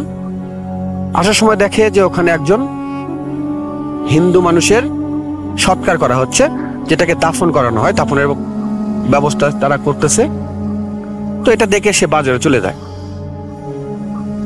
বাজার থেকে যখন রাত অনুমানিক 8টা থেকে 9টা, এই সময় যখন বাজারের কাজকর্ম সেরে যখন সে বাড়ির পথে রওনা হয়, সেম রাস্তা দিয়ে তাকে যেতে হবে। তো এখানে বলে রাখি যে এখানে যদি কোনো সৎকার করা হয়, এখানে একটা প্রচলিত প্রথা আছে যে সৎকার করার পরে ওখানে বসে তারা দই চিরা খেয়ে নেয় এখানে। তো এখানে অনেক সময় দই চিরা সৎকার করার পর দই চিরা খাওয়ার পরে অনেকটা উদ্দিষ্ট অংশ থাকে, সেগুলো এখানে পড়ে থাকে। তো উনি আসতেছে, আসার সময় উনি যখন শ্মশানে নামছে, মানে রাস্তা থেকে শ্মশানের রাস্তা যে রাস্তা আছে, রাস্তায় যাওয়ার জন্য যখন নামছে রাস্তা থেকে, তারপর একটু সামনে গিয়ে একটা গাছের বাগান আছে। বাগানের ওখানে যাইতেই খাওয়ার যে একটা শব্দ হয়, সেই শব্দটুকু সে অনুভব করতে পারছে। তো এখন সে ভাবতেছে যে হয়তো বা বিড়াল টিড়াল এই ধরনের, কিন্তু শব্দটা এতই বেশি ছিল যে তার কানে আসে খাওয়ার ইয়েতে, এত রাতে এখানে কে কি খাবে। তো তখন সে তার নিজের হাতে যে টর্চ লাইট ছিল, টর্চ লাইটটা জ্বালাইছে। জ্বালানোর সঙ্গে সে তার পায়ের দিকে ধরছে, দেখে যে দই চিড়াগুলো ছিল উদ্দিষ্ট, সেই দই চিড়াগুলো 2টা ছোট ছোট বাচ্চা বসে বসে খাচ্ছে। এত রাত, নীরব এলাকা, শ্মশান এলাকা, এই জায়গাটায় 2টা বাচ্চা, ছোট ছোট বাচ্চা দেখলে যে কেউ ভয় হতে পারে। সে তাদের উদ্দেশ্যে বলল, দেখো বাবা, আমি কোনো অপরাধ করি নাই, তোমরা কে জিজ্ঞাসা করবো না, আমি তোমাদের কোনো বিরক্ত করবো না, আমার কোনো ক্ষতি করো না। এই কথাটা বলে সে নিজের জানা অজানা যত ধরনের দোয়া ছিল, দোয়াগুলো সে জপতে থাকে এবং সামনের দিকে হাঁটা নেওয়া শুরু করে। কিছু দূর যাওয়ার পর আরেকটা বাগান আছে, সেই বাগানের ওখানে গিয়ে একটা মহিলা মানুষকে দেখতে পায়। এত রাতে মহিলা মানুষ এই শ্মশান ঘাটে, মানে কল্পনা করতে পারে না কেউ এত রাতে কেউ এখানে আসবে। তো সে তার কাছে অনেক কাকুতি মিনতি করে অনেক কথা, এগুলোর কথা বললো যে আমি ওখানে দেখছি। সে নিজে ভয় পাচ্ছিল, তাকে একটু বললো যে আমাকে একটু সাহায্য করেন, আমাকে একটু সামনে আগায় দিয়ে আসেন। তো মানুষটি কোনো কথা বললো না, মহিলা মানুষটি কোনো কথা বললো না, না বলে সে আগে আগে যাচ্ছে, মাস্টার আগে আগে যাচ্ছে, পিছে পিছে বউ মানুষটি যাচ্ছে। যাওয়ার পরে আমাদের এলাকার যে সীমানার যে রাস্তাটা আছে, প্রায় বাজারে যাওয়ার রাস্তা থেকে প্রায় 300-400 মিটার সামনেই ওই রাস্তাটার শেষ হয়ে গেছে, আমাদের গ্রামের রাস্তা শেষ হয়ে গেছে। ওই রাস্তাটা যখন ক্রস করছে, তখনই দেখে পিছনে টাকা দেয় ওই বউ মানুষটি নাই। তো সেদিন সে ভালোভাবে চলে গেল। চলে যাওয়ার পরে এই কথাটা বাড়িতে কাউকে শেয়ার করে নাই, কিছু বলে নাই। এরও কয়েকদিন পর আবার সেম রাতে, আবার রাতের বেলা ঠিক ওই অবস্থা, আগের যে ঘটনা ঘটছিল সেই অবস্থা। এবার তারা আর খাওয়া দাওয়া করছে না, তারা খেলাধুলা করতেছে। বাচ্চা দুটা সেম জায়গায় সেম পয়েন্টেই তারা খেলাধুলা করতেছে। তো সেদিনের মতো সে আজকেও বললো যে আমি কোনো ক্ষতি করব না, আমার কোনো ক্ষতি করো না, অনুরোধ বিনোধ করে সে সেখান থেকে চলে গেল বলে এবার সে সামনে অগ্রসর হলো। ঠিক যে জায়গায় আগের যে জায়গাতেই মহিলা মানুষকে দেখতে পাচ্ছিল, সেখানে গিয়ে দেখে যে অনেকগুলো মুরগ নিজের পায়ের সঙ্গে যে আড়াআড়ি ভাবে তার রাস্তা অবরোধ করতেছে। ওই সময় সে অনেক ধরনের দোয়া, জানা অজানা দোয়া সে বলতে শুরু করে এবং সে একসময় সাহস করে নিয়ে চলে যায়। সেদিনের ঘটনার পর আবার কয়েকদিন পরের ঘটনা, ঠিক যে জায়গাটিকে মহিলা মানুষকে দেখা গেছে, যে জায়গাটিকে মুরগিগুলো দেখা গেছে, ঠিক সেই জায়গায় একটা ঘোড়া দেখতে পেলেন। ঘোড়াটা এমন করতেছে যে সেখান থেকে সে দৌড়ে পুরো চরটা, যে চর আছে চরের মধ্যে দৌড়াদৌড়ি করতেছে এবং আমাদের গ্রামের যে শেষ মাথায় যে রাস্তাটা আছে, এই রাস্তাটা ঢুকে আমাদের পুরো গ্রাম সে দৌড়ে বেড়াচ্ছে। সে এভাবে দেখতে পাচ্ছে, এত স্পিডে দৌড়াচ্ছে যে সে যে কথা বললো, যাতে ওখানে প্রায় 5-7 মিনিট শেষ ছিল। এই 5-7 মিনিটের মধ্যে সে গণনা করছে 42টা চক্র সে দৌড়তেছে। আমি বলে রাখি রাসেল ভাই, যদি আমরা কোনো সাধারণ মানুষ যদি এই গ্রামটা যদি দৌড়তে যদি 42টা চক্র দিই, একবার যদি দৌড়ে যদি সেম জায়গাতে আসতে চাই, তাহলে কমসে কম 5 মিনিট সময় লাগবে, সর্বনিম্ন হলেও 5 মিনিট সময় লাগবে।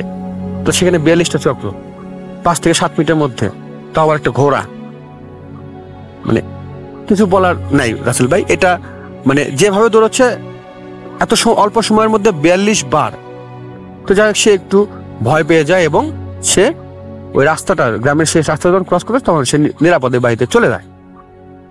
তো এই ঘটনা যখন বারবার তার সঙ্গে ঘটতে যাচ্ছে, তখন সে গ্রামের লোকজনের সঙ্গে শেয়ার করতে যাচ্ছে যে এই জিনিসগুলো আমি ওখানে দেখতেছি।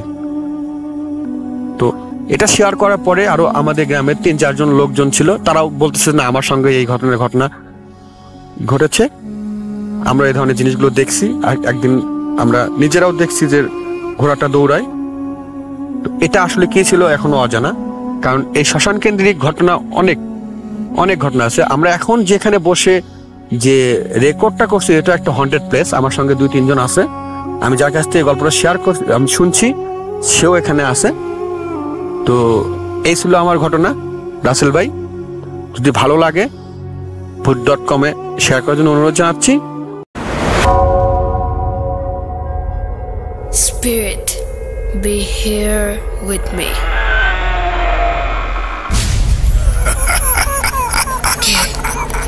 কে তুমি? Bhoot.com. The fear returns with Russell.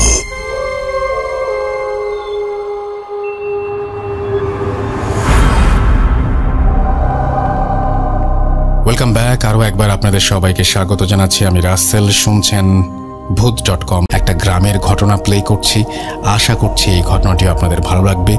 R play করার আগে মনে করে দিই, আমাদের ইমেল অ্যাড্রেস হচ্ছে russell.bhoot.com@gmail.com।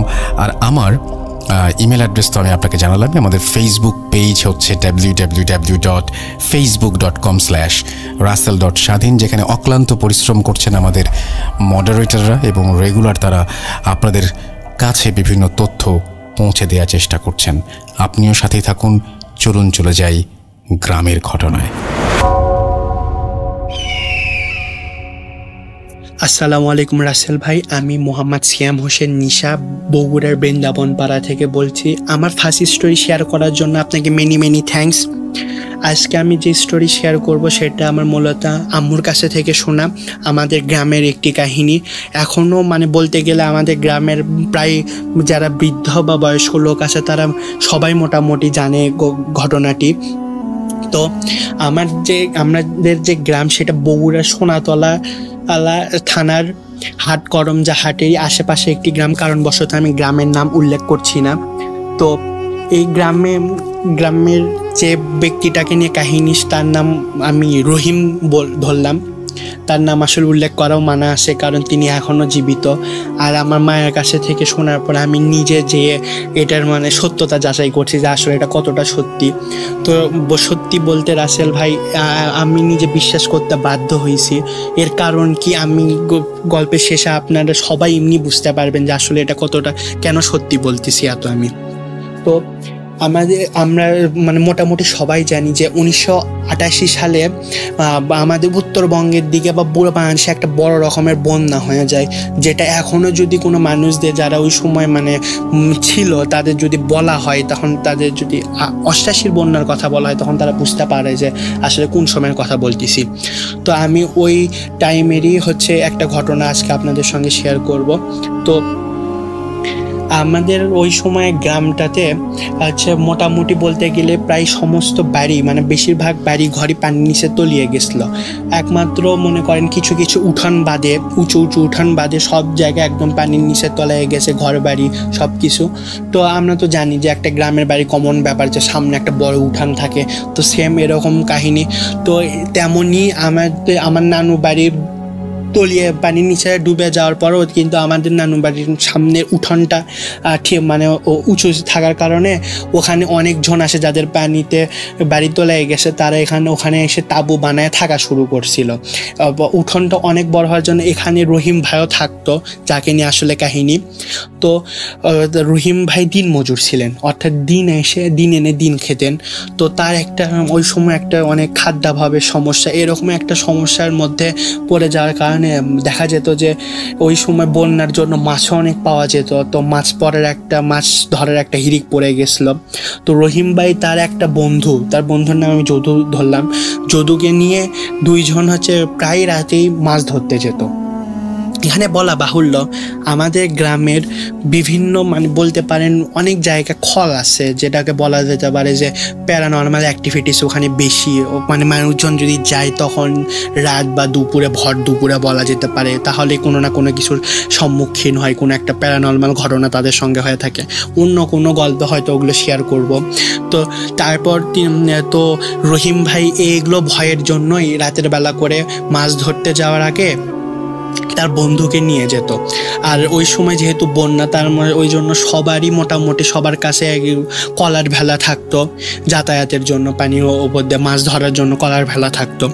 তো সত্যি কথা বলতে গিয়ে এখানে রাসেল ভাই একটু বাদ পড়ছে যে আমরা জানি যে এগুলোর সময় যখন বন্যা ছিল, তো লাশ মানে যারা মারা যেত তাদেরকে কবর দেওয়ার মতো মানে মাটি পাওয়া যেত না দেখে অনেকে জানাজা করে কলার ভেলায় হচ্ছে লাশটি রেখে একটা চিঠি লিখে দিত যে এরকম যে কোনো একটা মাটির জায়গা পেলে তাকে যেন মানে হচ্ছে জানাজা করায়, আবার জানাজা করায় যেন দাফন কার্য করা হয় বা কবর দেওয়া হয় এলো বলে একটা চিঠির সঙ্গে লাশগুলো পাঠিয়ে দেওয়া হতো, মানে কলার ভেলা দিয়ে ভেসে দেওয়া হতো।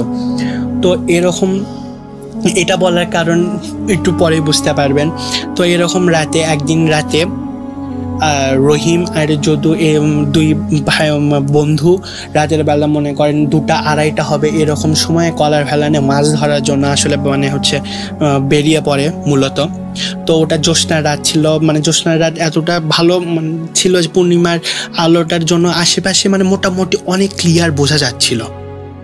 তো তারা মাছ ধরার জন্য যখন আস্তে আস্তে মানে হচ্ছে পানির মধ্যে মানে চলাচল করতেছে যাচ্ছে, চলাচল বলতে ওই তো যেগুলো জাল বলা যেতে পারে যে পানিতে নেমে বিছিয়ে দিয়ে মাছ ধরা হয়, তো এরকম করার জন্য চলাচলের কথা বলছি। তো রহিম ভাই আর যদু ভাই এরকম করে মাছ ধরতেছিল, কিন্তু মাছ সেই দিন তেমন একটা পাচ্ছিল না। এমনকি তারা সঙ্গে একটা পাতিল নিয়ে যেত আর দুইজন একটা ভেলাই ব্যবহার করত। তো এরকম করতে করতে তারা মানে অনেকটা নিরাশ যে আজকে মাছ পাচ্ছে না, অনেক রাত হয়ে যাচ্ছে, 2টা-2:30 বাজে, তাও কোনো নাই, কোনো মাছ নাই।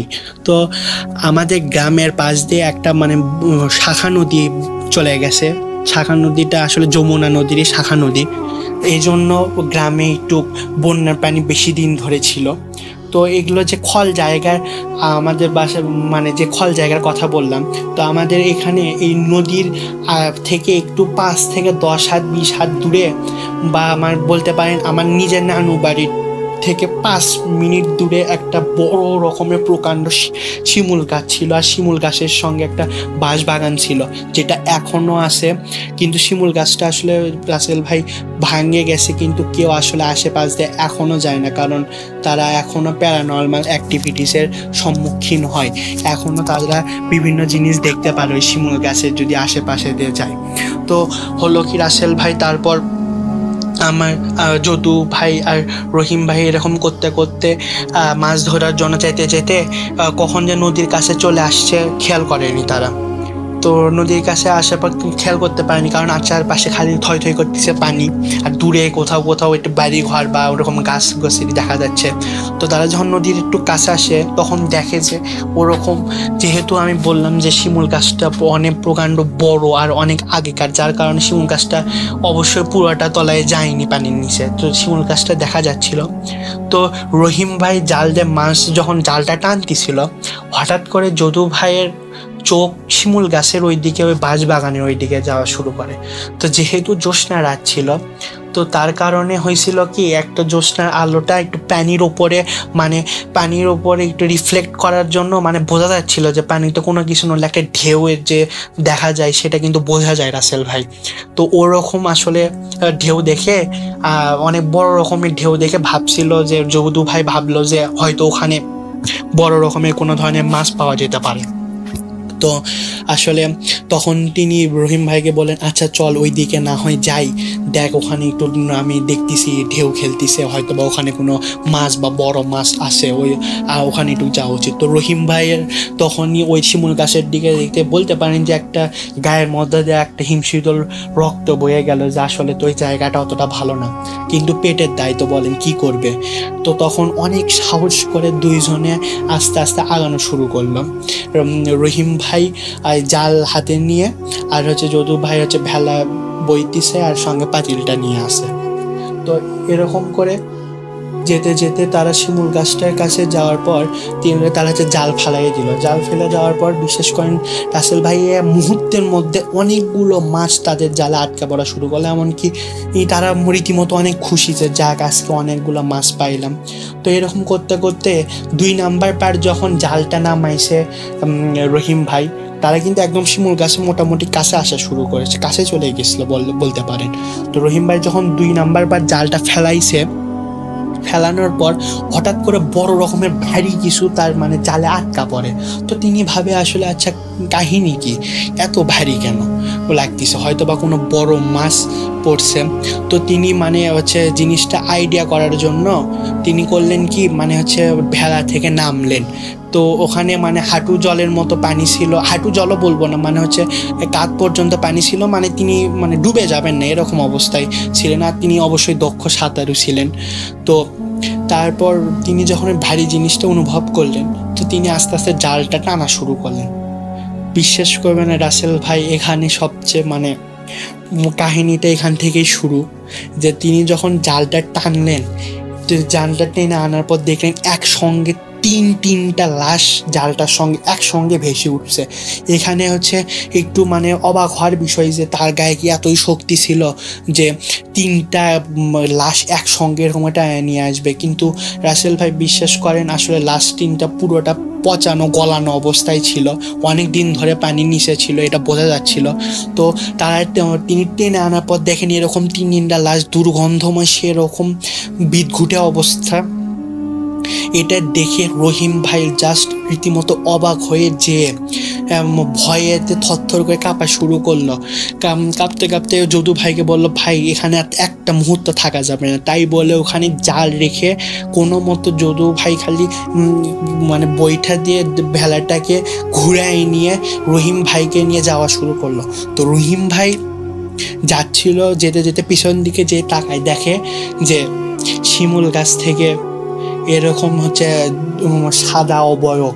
ওই জ্যোৎস্না রাতের মধ্যে মানে তিনি ক্লিয়ারলি দেখতে পাচ্ছিলেন যে একটা সাদা অবয়ব শিমুল গাছ থেকে নামলেন, নেমে ওই 3টা লাশের কাছে যেয়ে হঠাৎ করে তিনি চোখের পলক ফেলান মাত্র দেখলেন যে ওটা নিয়ে লাশগুলোকে এরকম ঠেলতে ঠেলতে নিয়ে বাঁশবাগানের দিকে চলে যাচ্ছে। তারপর হঠাৎ করে মানে উধাও হয়ে গেল, চোখের পলকের মধ্যে আবার উধাও। তিনি মানে এতটা ভয় পেয়ে গেলেন যে মানে তিনি কোনো মতো যদু ভাইকে বললেন যে তুই তাড়াতাড়ি বইটা ঠেলা শুরু কর। এরকম করতে করতে অনেক কষ্টে তারা কোনো মতো তা উঠানের কাছে এসে মানে ভেলাটা নামে রহিম ভাই মানে নামে যদু ভাই একসঙ্গে নামার পর রহিম ভাইয়ের হঠাৎ করে খেয়াল হলো যে আচ্ছা পাতিল তো নিয়ে গেছিলাম আমরা, পাতিলটা কই। তো তিনি এতটা মানে আটকে গেছিলেন যে ওই সময় আর ওগুলো কোনো কিছুই ভাবেনি, না ভেবে হচ্ছে কোনো মতো বাসায় যে মানে তার রাত থেকেই 2 জনের ব্যাপক জ্বর। যদু ভাইকেও কোনো কিছু প্রশ্ন করেনি, কোনো কিছু নেই, কোনো প্রশ্ন করেনি। অনেক জ্বর, এত জ্বর হতে হতে 1 দিন 2 দিন 5 দিন চলে যাচ্ছে, জ্বর কমতেছে না। পরে হচ্ছে হুজুর ডাকা হলো, হুজুর এসে হচ্ছে পানি পড়া দিয়ে তাদেরকে ঠিক করলো, জ্বর ভালো হলো। তো জ্বর ভালো হওয়ার পর আর হচ্ছে তিনি রহিম ভাই ওই 5 থেকে 7 দিন পর ওই যদু ভাইয়ের সঙ্গে মানে হচ্ছে 2 জনই বলতে পারেন যে একসঙ্গে ঠিক হয়েছে, একই দিনের মধ্যেই মানে মোটামুটি সুস্থ তারা। তো রহিম ভাই করলেন কি পরের দিন হচ্ছে ওই যদু ভাইয়ের কাছে গেলেন যে আসলে ও মানে হচ্ছে তার মনে পড়লো যে আসলে তার কি অবস্থা, এটা মানে দেখভাল বা মানে কেয়ার করার ব্যাপারটা যেটা সেটা দেখার জন্য আসলে গেলেন যে কেমন আছে যদু ভাই। তো যদু ভাইয়ের কাছে যাওয়ার পর এমনি কথার ছলে কথা উঠতে উঠতে তিনি রহিম ভাই তখন যদু ভাইকে বলেন আচ্ছা এই তুই যে ওই দিন ফাতিলটা ছিল আমাদের, ফাতিলটা কোথায়? তখন বলে যে তোকে তো আমি বলতে পারিনি, আমি তো থরথর করে কাঁপতেছিলাম। যখন আমি মানে হচ্ছে বইটা নিয়ে ঠেলতে শুরু করি আমি তখনই হঠাৎ করে আমার চোখ পাতিলের দিকে যায়। তো পাতিলের দিকে চোখ যাওয়ার পর আসলে আমি যা দেখি তা দেখার জন্য আমি একদমই প্রস্তুত ছিলাম না ভাই। আমি দেখি যে হাত, অনেকগুলো মানুষের হাত মানে পাতিলের মধ্যে পড়ায় আছে, হাতগুলো নড়াচড়া করতেছে। আমি জাস্ট এতটা ভয় পেয়েছি যে 1 লাঠি দিয়ে পাতিলটা আমাদের ভেলা থেকে 1 লাঠি দিয়ে আমি ফেলে দিই পানির মধ্যে, দিয়ে আমি চড়ে বইটা খেলা শুরু করি। তখন রহিম ভাই বলেন হ্যাঁ রে আমি এরকম দেখছি একটা সাদা অবয়ব শিমুল গাছ থেকে নামে এরকম লাশগুলোকে নিয়ে চলে যায়। বললো যে ও তো এগুলো বলার পর এগুলো শেয়ার করার পর আসলে রাসেল ভাই কাহিনীটা এখানেই শেষ হলে খুবই ভালো হতো, কিন্তু এখান থেকে আবার নতুন প্রবলেম মানে তারা ফেস করা শুরু করে। তো এরকম 8-10 দিন আরও যাওয়ার পর তারা আবার ওই মানে তাদের কাছে থেকে আস্তে আস্তে সবাই একটু গল্পটা শোনা শুরু করে। তো শিমুল গাছের দিকে তেমন আর রাতে কেউ যায় না, বা সন্ধ্যার পর ওই এলাকার দিকে আর কেউ যাওয়া একদমই বন্ধ করে দেয়, মাছ ধরার জন্য কেউ আর যায় না।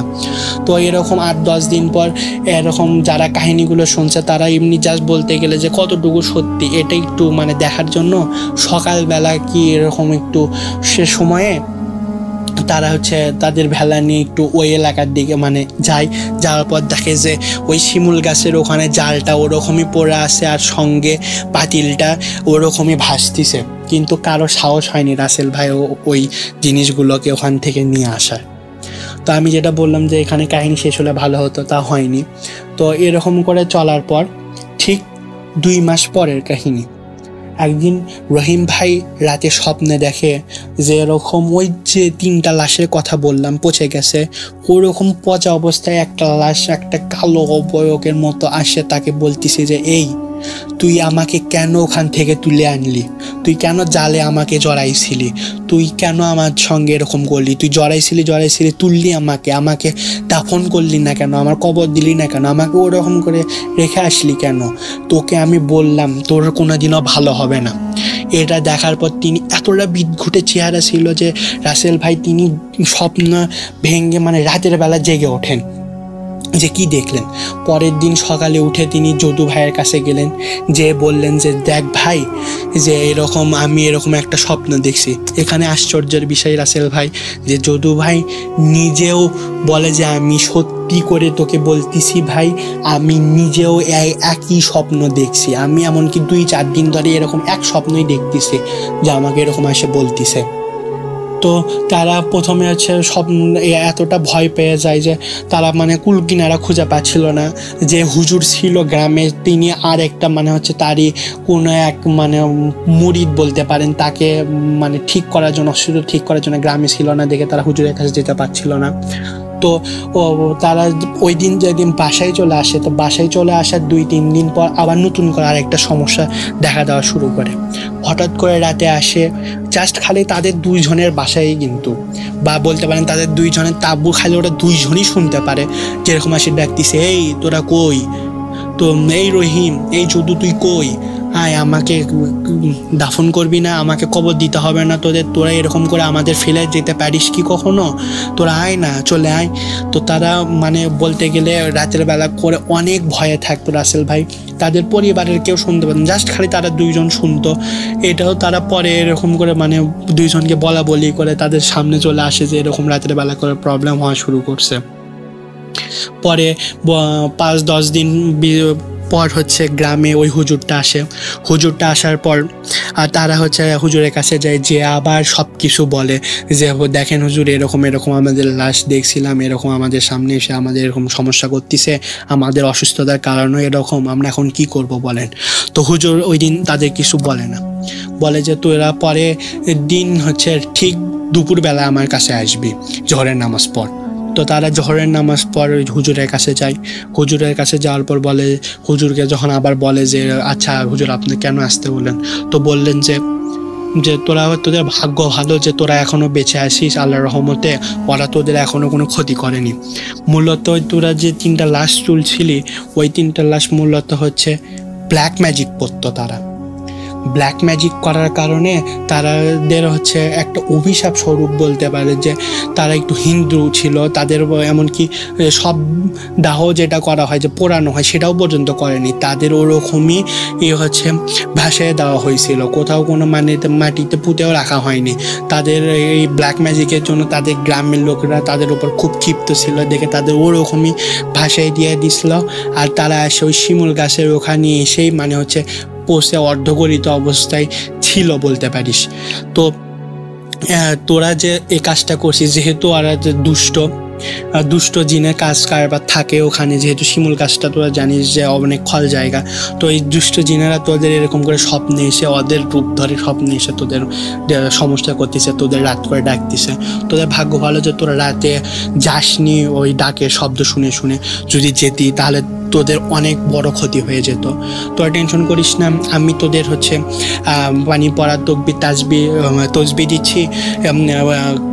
দিচ্ছি, হ্যাঁ। তো তোরা এগুলো নিয়ে তোদের হচ্ছে তাবিজটা সঙ্গে রাখ, তসবিটা নিয়ে সবসময় থাকবি। আল্লাহর রহমত, আমার বিশ্বাস আর তোদের কোনো প্রবলেম হবে না কোনো রকমে। তো যে কথা সেই কাজ রাসেল ভাই। তারা হচ্ছে তাদেরকে পানি পড়া, অনেক তকবীর, এর হচ্ছে একটা তাসবি, তারপর হচ্ছে সঙ্গে দুটা তাবিজ দেওয়া হলো, দিয়ে তারা এখন 2020 সাল রাসেল ভাই, রহিম ভাইকে আমি ভাই হিসেবে এতক্ষণ পর্যন্ত সম্বোধন করছি। এখন 2020 সাল তিনি বলতে পারেন সম্পর্কে আমার একজন দাদা হন।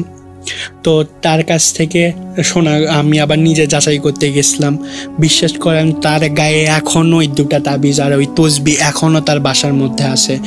যদু ভাই যাকে সম্বোধন করেছে তিনি আসলে মারা গেছেন। তো তার কাছ থেকে আমি আবার নতুন করে সত্যতা যাচাই করে আজকে আপনাদের সঙ্গে আমি গল্পটা শেয়ার করলাম। তো ওই দিনের পর থেকে তাদের আর কোনো প্রবলেম হয়নি, কিন্তু গ্রামে এখনও অনেক সময় রাতের বেলা এরকম ধরেন হচ্ছে যারা এরকম মাছ ধরতে যায়, যেটা একটা কমন আমরা জানি, যারা প্যারানর্মাল গল্প বলে থাকে বা প্যারানর্মাল যে স্টোরি আছে, এটা একটা কমন জিনিস যে এরকম যে রাত করে যারা মাছ ধরতে যায় হঠাৎ আসে এরকম ডাক দিয়ে নিয়ে যায়। এখনও আমাদের গ্রামের বাসায় এই সেম জিনিস হয়, এই মানে ডাকটা শোনা যায়, কিন্তু কেউ বের হয় না এগুলো কারণে। তো এরকম আমাদের গ্রামে এরকমই কিছু সিকুয়েল আছে, একই কাহিনী, এই যে এটার সঙ্গে আরও রিলেটেড আরও প্রচুর কাহিনী আছে। এমনকি আমি 2-3 দিনের জন্য একবার যে গ্রামে বেড়াতে গেছিলাম, আমার সঙ্গে এরকম একটা ঘটনা হয়েছে, পরে আবার শেয়ার করবো রাসেল ভাই। ভূত.com-এর জন্য শুভকামনা রইল, আপনাদের সবাই যেন ভালো থাকেন। আজকের মতো এখানে শেষ করছি। ভালো লাগলে অবশ্যই শেয়ার করবেন। বাকি কাহিনীগুলো, এগুলোর যে সিকুয়েল, এটা আমি আবারও পরে কখনো শেয়ার করব। ভূত.com আপনার প্রতি অনেক শুভকামনা রইল। সব লিসেনারদের সুস্বাস্থ্য কামনা করে আমি আজকে শেষ করছি। ধন্যবাদ সবাইকে।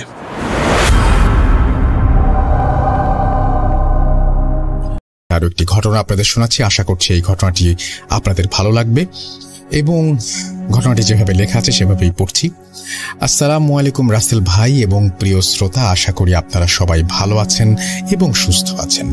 আমি মোস্তফা আলম রোমান, আমার বাসা রাজশাহীতে। বর্তমানে আমি ভূত.com এর একজন মডারেটর হিসেবে নিয়োজিত রয়েছি।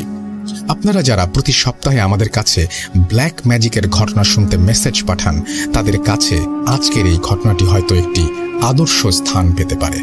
যা হোক, কিছুদিন আগে রাসেল ভাই আমাদেরকে দায়িত্ব দিয়েছিলেন অলৌকিক ক্ষমতার অধিকারী মানুষদের খুঁজে বের করার জন্য, এবং যারা এই ধরনের অলৌকিক ক্ষমতা মানুষ দ্বারা ক্ষতির সম্মুখীন হয়েছেন বা সাহায্য পেয়েছেন তাদের খুঁজে বের করার জন্য। এই দায়িত্ব পালন করতে গিয়ে এমন কিছু মানুষের সাথে পরিচয় হয় যাদের ব্যাপারে লিখে প্রকাশ করা বা বলে পৌঁছানো খুবই কষ্টকর। আমি একজন ব্ল্যাক ম্যাজিশিয়ানের খোঁজ পেয়েছি যার সাথে রাসেল ভাইয়ের ফোনালাপ হয়েছে, এবং তিনি কোনো এক সময় আমাদের স্টুডিওতে এসে তার জীবনের বিভীষিকাময় অধ্যায়ের কথা শেয়ার করবেন বলে আশ্বাস দিয়েছেন। যা হোক, আজকে আমি আমার একজন আপুর ঘটনা শেয়ার করব।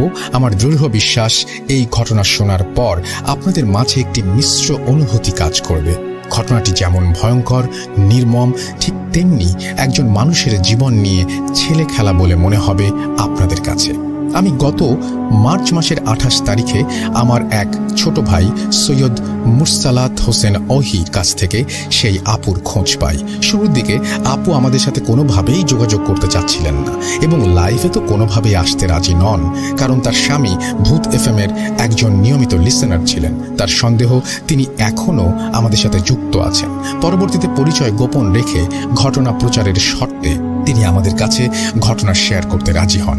প্রায় 3.5 ঘন্টা যাবৎ তার সাথে আমার ফোনে কথা হয়। তার ঘটনা শুনতে শুনতে আমার যেমন প্রচণ্ড ভয় লেগেছে, প্রচণ্ড রাগ হয়েছে, ঠিক তেমনি প্রচণ্ড কষ্ট পেয়েছি। শেষ মুহূর্তে বলা যায় তার জীবনের বর্তমান অবস্থা আমার চোখে পানি আনতে বাধ্য করেছে। আপু তার ঘটনাটি মাঝখান থেকে শুরু করেছিলেন। আমি তার মতো করেই ঘটনাটি তুলে ধরার চেষ্টা করছি।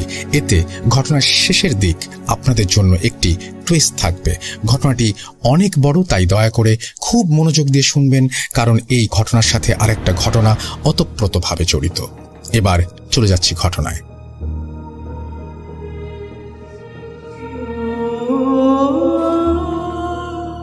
আপু, ঘটনাটি 2019 সালের দিকে। আমি তখন আমার শ্বশুর বাড়িতে থাকতাম। সেখানে বাড়ির সদস্য বলতে আমার শ্বশুর, শাশুড়ি, ননদ, স্বামী, আমার 4 বছরের ছেলে এবং আমি। বিয়ের 2 বছর পর শ্বশুর বাড়ির সবার কাছে কেমন যেন অপছন্দের পাত্রী হতে শুরু করলাম আমি। কেউ আমাকে পছন্দ করত না, আমার সাথে সবসময় দুর্ব্যবহার করত। শুধুমাত্র আমার শ্বশুর মশাই এবং আমার সন্তান আমার সাথে একটু ভালো ব্যবহার করত। প্রায় প্রতিদিনই স্বামীর সাথে আমার ঝগড়া হতো। কখনো কখনো সে আমার উপর হাতও ওঠাতো। বেশিরভাগ সময় আমি আমার সন্তানের মুখের দিকে তাকিয়ে সবকিছু সহ্য করে নিতাম, কিন্তু সেটা আর কতদিনই বা সম্ভব। সবকিছুরই একটা সহ্যের সীমা রয়েছে। তাই একটা সময় এই ব্যাপারে আমি আমার বাবা মাকে জানাই। আমার বাবা এর আগে 2-1 বার এই ধরনের ছোটখাটো ঝামেলা মিটমাট করে দিয়ে গিয়েছেন। তবে গায়ে হাত তোলার পরিমাণ দিন দিন বেড়ে যাবার কারণে তিনি আমার শ্বশুর বাড়িতে এসে সেইবার প্রচণ্ড রাগারাগি করেন, সবাইকে কঠোর কথা শুনিয়ে যান। এক সময় আমার শাশুড়ির সাথে বাবার কথা কাটাকাটি হয়। আমার শাশুড়ি বলেন, আমাদের বাড়ির বউ আমরা আমাদের মতো করে রাখবো, আমাদের কথা মেনে চললে ভালো, না মানলে এটাই ওর উচিত শিক্ষা। এটা শুনে আমার বাবা আরো রেগে যান। তিনি বলেন, আমার মেয়ে কি আপনাদের হাতের পুতুল?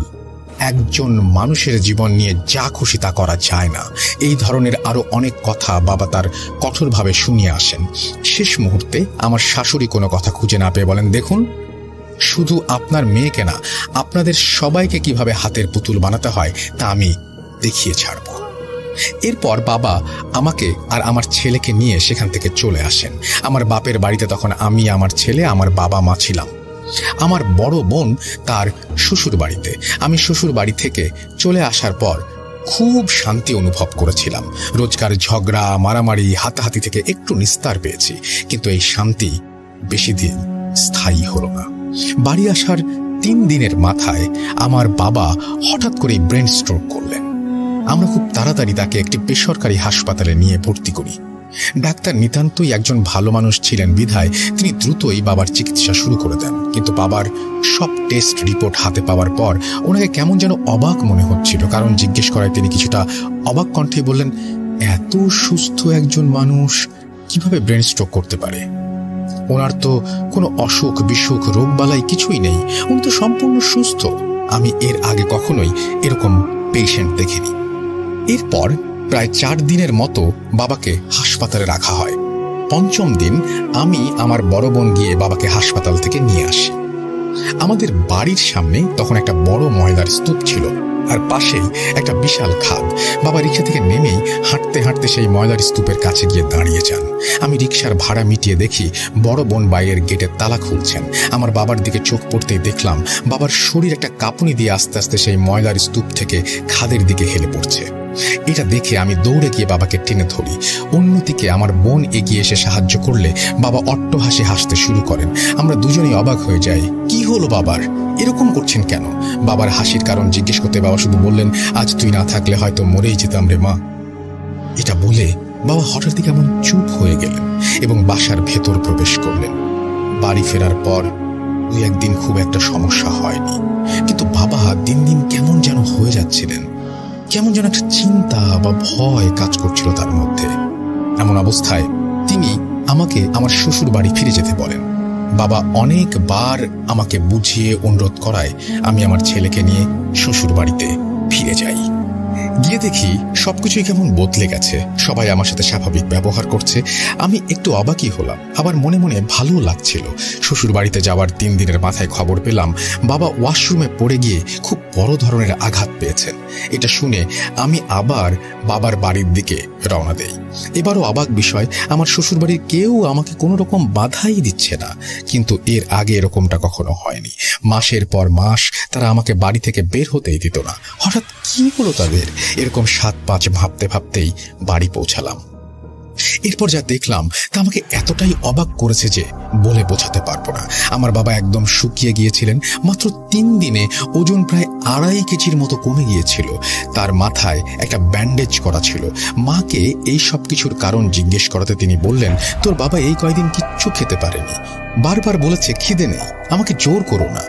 আর আজ হঠাৎই ওয়াশরুম থেকে বের হতে গিয়ে কিভাবে যেন হোঁচট খেয়ে পড়ে গেল। আমি অনেকবার জিজ্ঞেস করলাম কি করে এটা হলো, কিন্তু তোর বাবা আমাকে কিছুতেই বলছে না। ওখানে এমন কিছু ছিল না যার কারণে তিনি হোঁচট খেতে পারেন। এরপর আমি বাবার কাছে যাই, তার সাথে কথা বলি, কিন্তু তিনি কেমন যেন হয়ে গিয়েছিলেন। বোঝাই যাচ্ছিল কথা বলতে খুব কষ্ট হচ্ছিল, তার শরীরে বেশি শক্তি পাচ্ছিলেন না। ওই দিন রাত হয়ে যাওয়ায় বাবাকে কোনো রকম ডাক্তারের কাছে নিয়ে যাওয়া সম্ভব হয়নি। তাই পরের দিন সকালে আমি বাবাকে এক ডাক্তারের কাছে নিয়ে যাই। ডাক্তার সব সমস্যার কথা শুনে আমাকে অনেকগুলো টেস্ট করতে দেন। টেস্টের রিপোর্ট প্রায় বিকেলের দিকে হাতে পাই। সব রিপোর্ট দেখে ডাক্তার বলেন, আরে উনি তো একদম সুস্থ আছেন। আসলে কিছুদিন আগে স্ট্রোক করার কারণে হয়তো এমনটা হতেই পারে, এটা খুব একটা বড় বিষয় না। ওনাকে বাড়ি নিয়ে গিয়ে ওনার পছন্দ মতো খাবার খাওয়ান, দেখবেন একদম সুস্থ হয়ে গেছেন উনি। ওই দিন ডাক্তার সাহেব বাবাকে কোনো ওষুধই লিখে দেননি। তারপর বাবাকে বাড়ি ফিরিয়ে নিয়ে এসে ওনার পছন্দ মতো খাবার রান্না করে দেয়া হলো। রুচি বাড়ানোর জন্য টক জাতীয় খাবারও দেয়া হলো, কিন্তু বাবা কোনো খাবারই ঠিকঠাক মতো খেতে পারছিলেন না। শুধু এদিক ওদিক তাকাচ্ছিলেন আর বারবার পানি খাচ্ছিলেন। ওনার চোখে মুখে কেমন যেন অসহায়ত্বের ছায়া দেখা যাচ্ছিল বারবার। এবার এই সব কিছু দেখে আমার মনে খটকা লাগে। আমি কোনো কালো জাদু বা তাবিজে তখনও বিশ্বাস করতাম না, যদিও এর আগে এগুলো নিয়ে আমার সাথে অনেক ঘটনা ঘটেছে। তবুও কিন্তু এগুলো বিশ্বাস না করলে কি হবে? আমি তো আমার শ্বশুরবাড়ির মানুষদের চিনি, তাদের কুকর্ম তো আমি জানি। তাই এবার আমি সত্যি চিন্তা করতে শুরু করলাম। আমি ওই দিন রাতেই আমার চাচাতো বোনকে ফোন করে এই ব্যাপারে খুলে বলি। বাবার এই অবস্থার কথা শুনে সে বলে, আমি আগামীকালই কোনো এক হুজুর বা কবিরাজের খোঁজ নিয়ে তোকে জানাচ্ছি। ওই দিন রাতে খুব একটা কিছু হয় না। পরের দিন সকালে ঘুম থেকে উঠতেই দেখি আমার সেই বোন আমাকে মেসেজ করে একজন মহিলা তান্ত্রিকের ব্যাপারে জানিয়েছেন। তিনি বলেন ওই দিন বিকেলে সেই তান্ত্রিকের সাথে দেখা করতে। তিনি নাকি মানুষ দেখলেই সব সমস্যার কথা বলে দিতে পারেন। আমি 7-5 না ভেবেই দুপুরবেলা 1টার দিকে বাড়ি থেকে বেরিয়ে সেই তান্ত্রিকের সাথে দেখা করতে যাই। ওই এলাকায় পৌঁছে দেখি আমার সেই বোন আমার জন্য অপেক্ষা করছেন। পরে তার সাথেই আমি সেই তান্ত্রিকের কাছে যাই। সেখানে প্রবেশ করতে অনেক সমস্যা হচ্ছিল, তবে কোনোভাবে ভেতরে প্রবেশ করার পরই তান্ত্রিক আমাদেরকে তাকিয়ে বলেন, তোর বাবার জন্য এসেছিস? তোর বাবার অবস্থা তো খুব একটা ভালো না রে, তার উপর একটা কালো ছায়া ভর করেছে। এগুলো শুনে আমি বেশ অবাক হয়ে যাই। আমি তাকে আরো কিছু বলার জন্য অনুরোধ করতে থাকি, কিন্তু তিনি বলেন, তোর বাবার মুখ থেকে সব কথা শুনে আমার কাছে আসবি।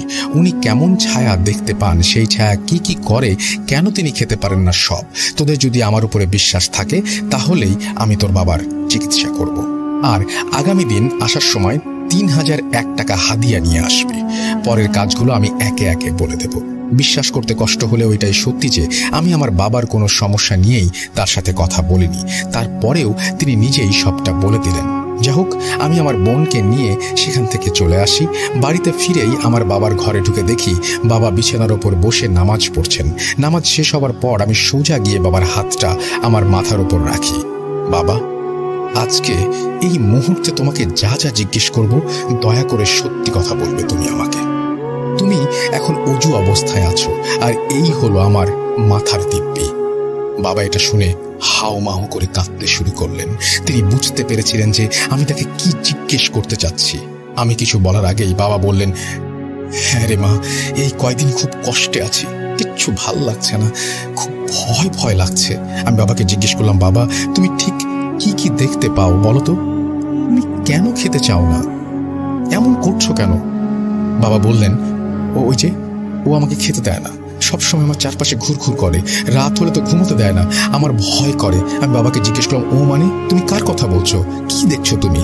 বাবা বলেন, কালো একটা ছায়া সবসময় আমাকে মারতে চায়, আমার খাবার কেড়ে নিতে চায়, আমাকে খেতে দেয় না। এমনকি ওই দিন যে ময়লার স্তূপের ভেতরে পড়ে যেতে দিয়েছিলাম, সেটাও ওরই কাজ ছিল। ও আমাকে ধাক্কা দিয়ে ফেলে দিতে চেয়েছিল।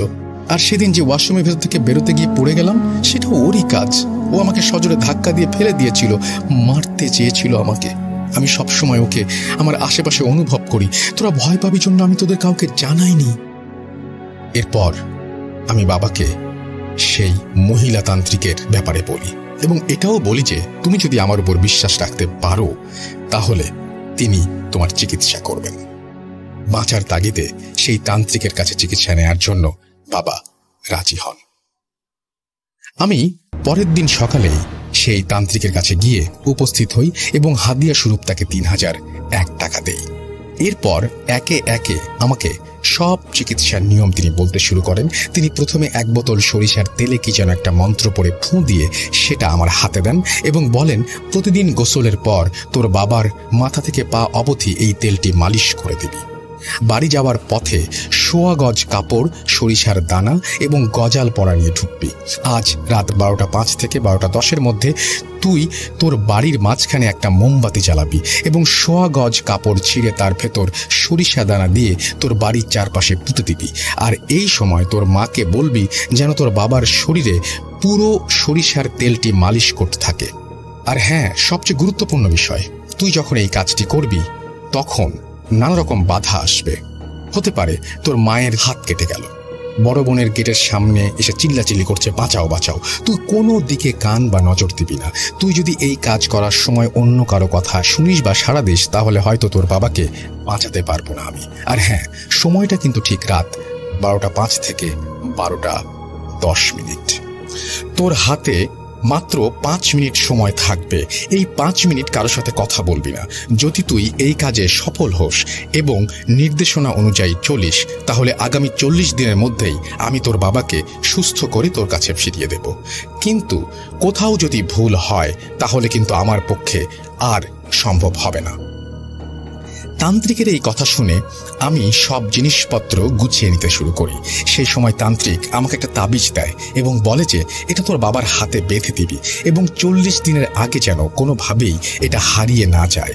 হতে পারে সেই কালো ছায়া তোর মায়ের ওপর ভর করবে এবং সব নিয়ম অমান্য করতে চাইবে তোর বাবাকে দিয়ে, তাই তুই সাবধানে থাকবি। এরপর সব গুছিয়ে নিয়ে আমি ঠিক রাত 10টায় আমার বাবার বাড়িতে ঢুকি। এরপর নিয়ম করে একে একে আমার মাকে বুঝিয়ে দেই এবং রাত 12:05 ওই কাজের কথাও বলে দেই। আমি কাজটির জন্য মানসিকভাবে প্রস্তুতি নিতে থাকি। রাত যখন 12টা বেজে গিয়েছে ঠিক তখন থেকেই আমার ভেতর কেমন যেন একটা অস্বস্তি কাজ করছিল। বাবাকেও দেখলাম কেমন যেন ছটফট করছিলেন, কিন্তু বাঁচতে হলে কাজটা যে করতেই হবে। আমি মাকে তেল মালিশের কথা বলে ঘরে একটা মোমবাতি জ্বালিয়ে দিয়ে বাবার হাতে তাবিজটা বেঁধে দিলাম। তারপর ওই তান্ত্রিকের কথা মতো কাজ করতে শুরু করলাম। বাড়ির 2 দিকে কাপড় পুঁতে দেওয়ার পরই মনে হতে লাগলো ভীষণ ঝড় উঠেছে। ঘর বাড়ি গাছপালা সব লণ্ডভণ্ড করে দেবে এই ঝড়।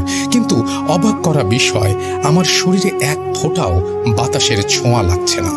এটা কিভাবে সম্ভব? আমার চোখের সামনে ঘটছে এক জিনিস আর আমি অনুভব করছি আর এক জিনিস। তৃতীয় কাপড় পুঁতে দেওয়ার পরেই হঠাৎ করে সবকিছু যেন নিস্তেজ হয়ে গেল। আমার মনে মনে প্রচন্ড ভয় হতে শুরু করলো। আল্লাহ, আমি কি তাহলে কাজটা শেষ করতে পারলাম না? আমি কি আমার বাবাকে বাঁচাতে পারলাম না? এটা ভেবে চোখে পানি ফেলতে ফেলতেই আমি শেষ কাপড়টিও পুঁতে কাজ শেষ করে ঘরে প্রবেশ করলাম।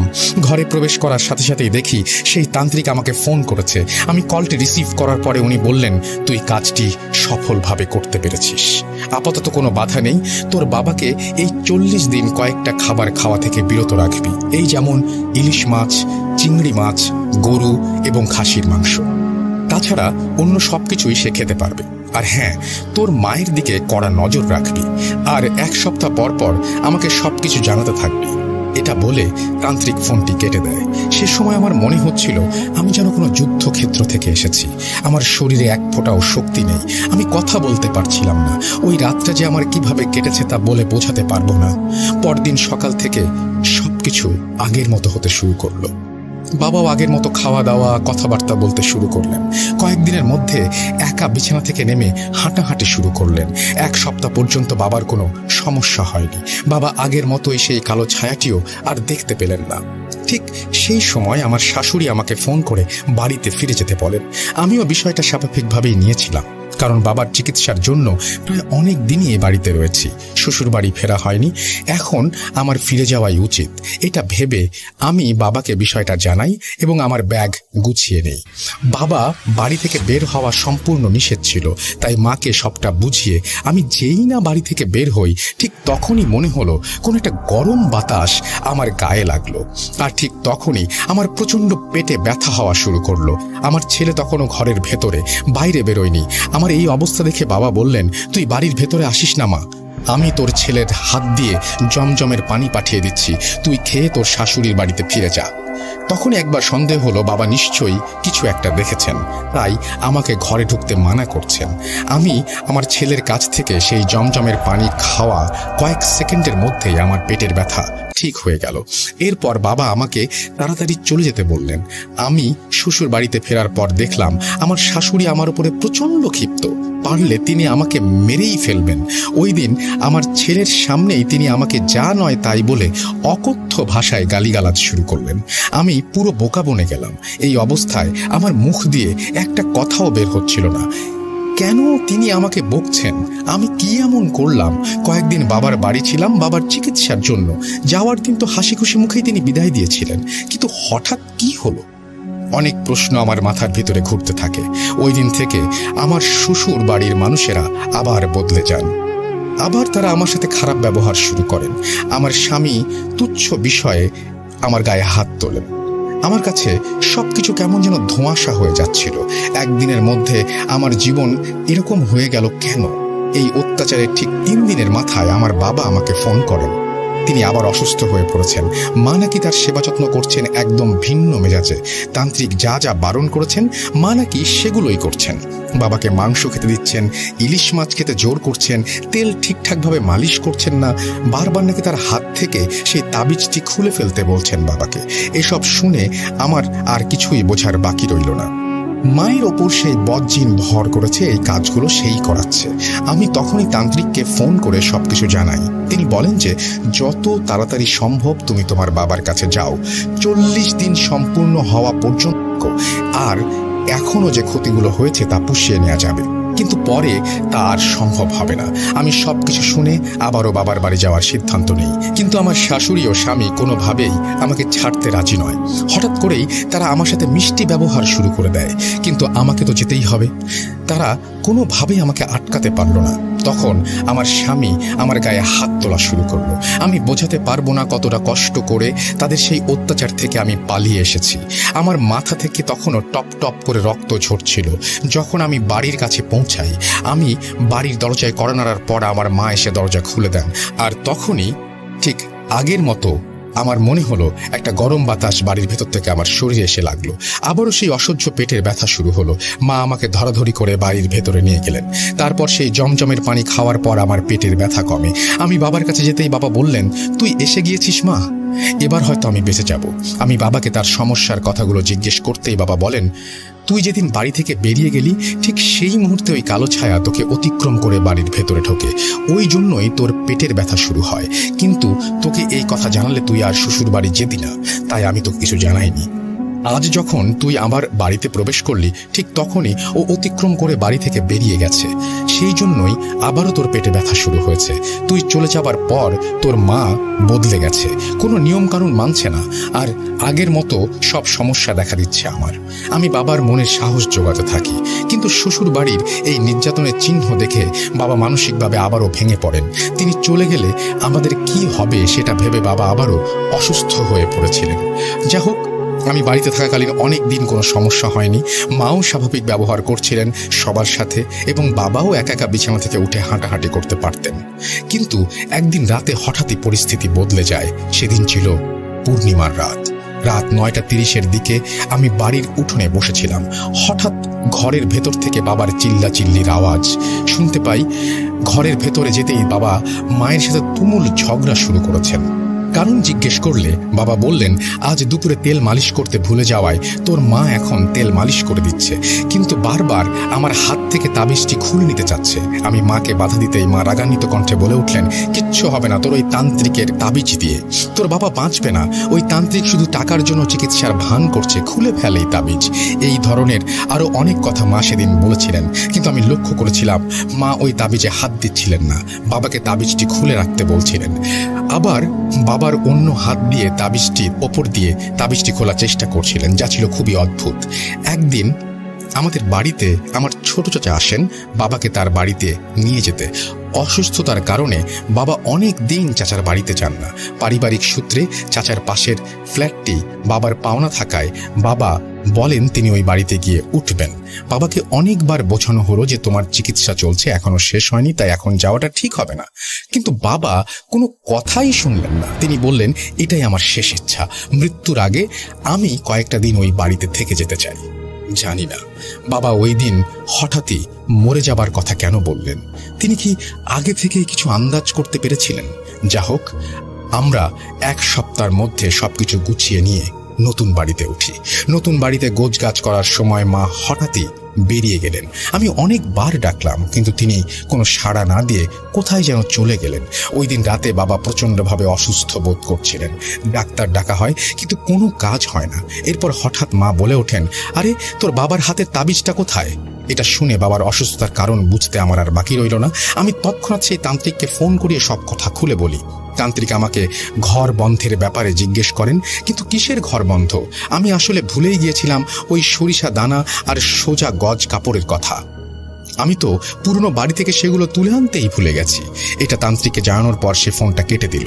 এরপর আমি অনেকবার ফোন করেছি, কিন্তু সে আর আমার ফোন ধরেনি। আমি মাকে জিজ্ঞেস করি, তুমি সবকিছু গুছিয়ে নিয়ে আসলে, ঘর থেকে ঘর বন্ধের জিনিসগুলো কোথায়, আর তাবিজটা কিভাবে হারালে?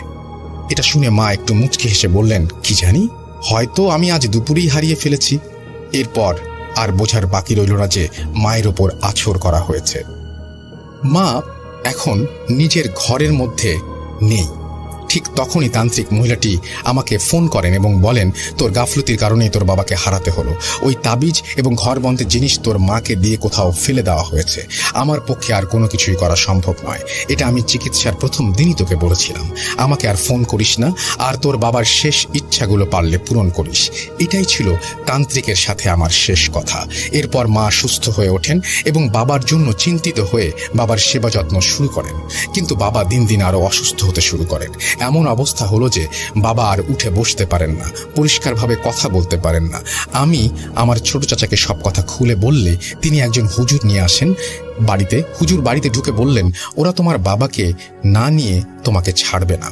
তোমরা অনেক দেরি করে ফেলেছ, আর হয়তো তোমার বাবাকে বাঁচানো সম্ভব নয়। আমি হুজুরের হাতে পায়ে ধরি বাবাকে বাঁচানোর জন্য, অনেক কাকুতি মিনতি করি।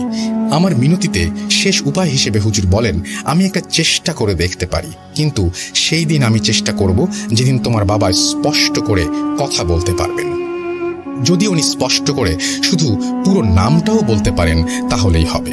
তাই শেষ সময়ে ভালোভাবে বাবার সাথে সময়টা কাটাও, তার পছন্দের খাবার খাওয়াও। খুব একটা বেশি দিন বোধ হয় তিনি তোমাদের সাথে নেই। আমি ওই দিন হুজুরকে জিজ্ঞেস করলাম কে এবং কেন এই কালো জাদু করেছে আমার বাবার উপর। তিনি শুধু একটা কথা বলে সেখান থেকে চলে গেলেন, তোমার শাশুড়ি। আমি মনে মনে এটাই সন্দেহ করেছিলাম, কিন্তু এমন করুণ পরিণতি হবে আমার বাবার তা কখনো ভাবিনি। এরপর বাবা অনেক চেষ্টা করেছেন স্পষ্টভাবে কথা বলার, কিন্তু সফল হননি। তিনি বারবারই বলছিলেন, তোরা আমাকে ঢাকা নিয়ে যা, ঢাকার ডাক্তার আমাকে চিকিৎসা করলেই আমি সুস্থ হয়ে যাব। কিন্তু সেটা আর সম্ভব হলো না। কয়েকদিন পর ঠিক ফজরের আগ মুহূর্তে বাবা এই পৃথিবীর মায়া ত্যাগ করে আমাদের সবাইকে ছেড়ে চলে যান। সেদিন মা বাবার পাশেই ছিলেন। তিনি নাকি একটা বিশাল কালো ছায়াকে বাবার পাশে বসে থাকতে দেখেছেন এবং হঠাৎই সেটা নাকি দেয়াল ভেদ করে বাইরে চলে যায়। এরপর থেকে একে একে যা যা করণীয় আমরা সব পালন করি। অনেক আত্মীয় স্বজন আসেন, কিন্তু আমার শ্বশুর শাশুড়ি থেকে কোনো মানুষই সেখানে উপস্থিত ছিলেন না। একবার ফোন করেও জিজ্ঞেস করেননি। আমি চেয়েছিলাম তাদের নামে আইনি ব্যবস্থা নিতে, কিন্তু আইন তো জাদু বিশ্বাস করে না, তারা প্রমাণ চায়। আমার কাছে তো কোনো প্রমাণ নেই। যা হোক, এটা গেল বাবার ঘটনা। কিন্তু এই ঘটনা চলাকালীন আমার শাশুড়ি যে আমার জন্য আরো বড় কিছু তৈরি করেছিলেন তা কয়েকদিন পরেই বুঝতে পারি। বাবা মারা যাওয়ার কয়েকদিন পর আমার শাশুড়ি আমাকে অনেকটা জোর করেই বাড়িতে ফিরতে বলেন, কিন্তু আমি শর্ত দিয়েছিলাম আমি শ্বশুর বাড়িতে থাকবো না, আমি আমার ছেলে ও স্বামীকে নিয়ে আলাদা থাকবো। যদি তিনি এই শর্তে রাজি থাকেন তাহলে আমি যাব। আমার শাশুড়ি কোনো কথা না বলে আশ্চর্যজনকভাবে আমার এই শর্তে রাজি হয়ে যান। এটা নিয়ে আমার মনে সন্দেহ জাগে, কিন্তু কিছুই করার নেই। আমার শর্তে তো রাজি তিনি। এরপর আমরা আলাদা থাকতে শুরু করি। প্রথম কয়েক মাস ভালোই চলছিল। আমার শ্বশুর শাশুড়ি আমাদের বাড়িতে প্রতি সপ্তাহে একবার করে বেড়াতে আসতেন। আমার ছেলের জন্য অনেক কিছু নিয়ে আসতেন, আবার আমার সাথেও ভালো ব্যবহার করতেন। কিন্তু আমি দেখতাম আমার চোখের আড়ালে শাশুড়ি আমার স্বামীকে নিয়ে কি যেন খাইয়ে দিতেন। হয় পানির সাথে মিশিয়ে দিতেন, না হয় চিবিয়ে খেতে বলতেন। আমি কিছু জিজ্ঞেস করলে তিনি বলতেন, আরে এটা মাজারের সিন্নি, তোমার জন্য এনেছি, পরে দিব। এভাবে সব ভালোই চলছিল, কিন্তু ঠিক 3 মাস পর সবকিছু বদলে গেল। বিনা কারণে আমার স্বামী আমার গায়ে হাত তুলতে শুরু করলো। অকথ্য ভাষায় আমার ছেলের সামনে গালিগালাজ করত। এরকমটা নয় যে আমার স্বামী নেশা করত, আর নেশার ঘোরে আমার সাথে দুর্ব্যবহার করত। একদম সুস্থ মস্তিষ্কে সে আমার সাথে কথা বলতে বলতেই ক্ষিপ্ত হয়ে উঠত। একদিন তো আমাকে মারার জন্য আমার গলায় ছুরি পর্যন্ত ধরেছিল। আমার ছেলে না থাকলে হয়তো আজ আর বেঁচে থাকতাম না। কিন্তু এরকমটা কেন হচ্ছে? কাকে বিচার দেব আমি? এখন তো বাবাও নেই। আমি না বাঁচলে ওরা তো আমার ছেলেকেও ভালোভাবে মানুষ করবে না। এই ঘটনার পরের দিন সকালে আমার শ্বশুর শাশুড়ি আমাদের বাড়িতে আসেন। আমি আমার শাশুড়ির কাছে বিচার দিতেই তিনি আমার ওপর রাগ দেখাতে শুরু করেন। তিনি বলেন, তুমি আমার ছেলের খেয়াল রাখো না, তার সাথে দুর্ব্যবহার করো, তাই সে তোমার সাথে এমন আচরণ করছে। তোমার নিজের দোষেই আজ তোমার এই অবস্থা। আমি এই কথাগুলো শুনে সম্পূর্ণ বোকা বনে গেলাম, কিছুটা বাকরুদ্ধ হয়ে গিয়েছিলাম। তখন আমার শ্বশুর মশাই বললেন, 3 দিনের জন্য আমি আমার ছেলেকে আর নাতিকে আমার বাসায় নিয়ে যেতে চাই। ওরা এই 3 দিন আমাদের সাথে থাকলে মন মেজাজ ভালো হয়ে যাবে, ও আবার আগের মতো হয়ে যাবে। আমি আমার শ্বশুরের কথা ফেলতে পারিনি, কিন্তু আমার মন কেমন যেন একটা খারাপ কিছুর জন্য আশঙ্কা করছিল। আমার ছেলের সাথে ওদের যেতে দিতে আমার মন কিছুতেই মানছিল না, কিন্তু ওনাদের তো বয়স হয়েছে, ওনাদেরও তো নিজের নাতিকে কাছে পেতে ইচ্ছে করে। তাই আমি আমার শ্বশুরের কাছে ওয়াদা করিয়ে নিলাম আমার শ্বশুরকে দিয়ে তিনি 3 দিন পরে আমার ছেলেকে আমার কাছে ফিরিয়ে দিয়ে যাবেন। তিনি আমার কাছে ওয়াদা করলেন এবং আমার স্বামী এবং ছেলেকে নিয়ে চলে গেলেন। কিন্তু ওনারা চলে যাবার পর আমার মনের ভেতর কেমন যেন উথাল পাথাল হতে লাগলো। আমার বারবারই মনে হচ্ছিল ওরা আমার ছেলেকে বোধহয় আমার কাছে আর ফিরিয়ে দেবে না। যা হোক, এরকম অনেক কিছুই ভাবতে ভাবতে 3টে দিন কোনো রকমে পার করি এবং তাদের জন্য অপেক্ষা করতে থাকি। কিন্তু 3য় দিন আমার ছেলে, আমার স্বামী বাড়ি ফেরে না। আমি শ্বশুর বাড়িতে অনেকবার ফোন করি, কিন্তু কেউ আমার ফোন রিসিভ করে না। আমি পরের দিন আবারও ফোন করি, কিন্তু কেউ আমার ফোন ধরে না। এরপর ভেবেছিলাম আমি শ্বশুর বাড়িতে যাব, কিন্তু ব্যক্তিগত একটি কাজের কারণে পরদিন আটকে যাই, তাই যাওয়া হয় না। এভাবে প্রায় আরও 4 দিন পর শাশুড়ি আমার ফোন রিসিভ করেন। তিনি ফোন ধরেই সোজা বলে দেন, তোমার ছেলে বাড়িতে ফিরতে চায় না, আর আমার ছেলেও তোমার সাথে থাকতে চায় না, তাই ওরা আর ফিরবে না। এটা শুনে আমার মাথায় যেন আকাশ ভেঙে পড়ল। আমি সম্পূর্ণ দিশেহারা হয়ে গিয়েছিলাম। আমি বললাম, ফিরতে চায় না মানে? আমার ছেলেকে আপনারা কি করেছেন? 7 দিনে এমন কি করলেন আপনারা যাতে ও আমাকে ভুলে গেল? এটা সম্ভব নয়। আপনি এখনই ওর সাথে আমাকে ভিডিও কলে কথা বলান। আমার শাশুড়ি কোনোভাবেই আমার ছেলের সাথে আমাকে কথা বলতে দিতে চাচ্ছিল না। তিনি বারবার বলছিলেন আমার ছেলে নাকি আমার সাথে কথা বলবে না। একটা সময় আমি অনেক জোরাজুরি করার পর সে আমার স্বামীকে ফোনটা দেয়। সেও আমার উপর চরম ক্ষিপ্ত। সে দূর থেকে আমার ছেলের দিকে ক্যামেরা ধরে এবং ছেলেকে চোখ রাঙাতে থাকে। স্পষ্ট আমি বুঝতে পারছিলাম আমার ছেলেকে ওরা ধমক দিয়ে চোখ রাঙিয়ে আমার সাথে কথা বলতে মানা করছে। আমি ছেলেকে বললাম, বাবা তুমি মায়ের কাছে আসবে না?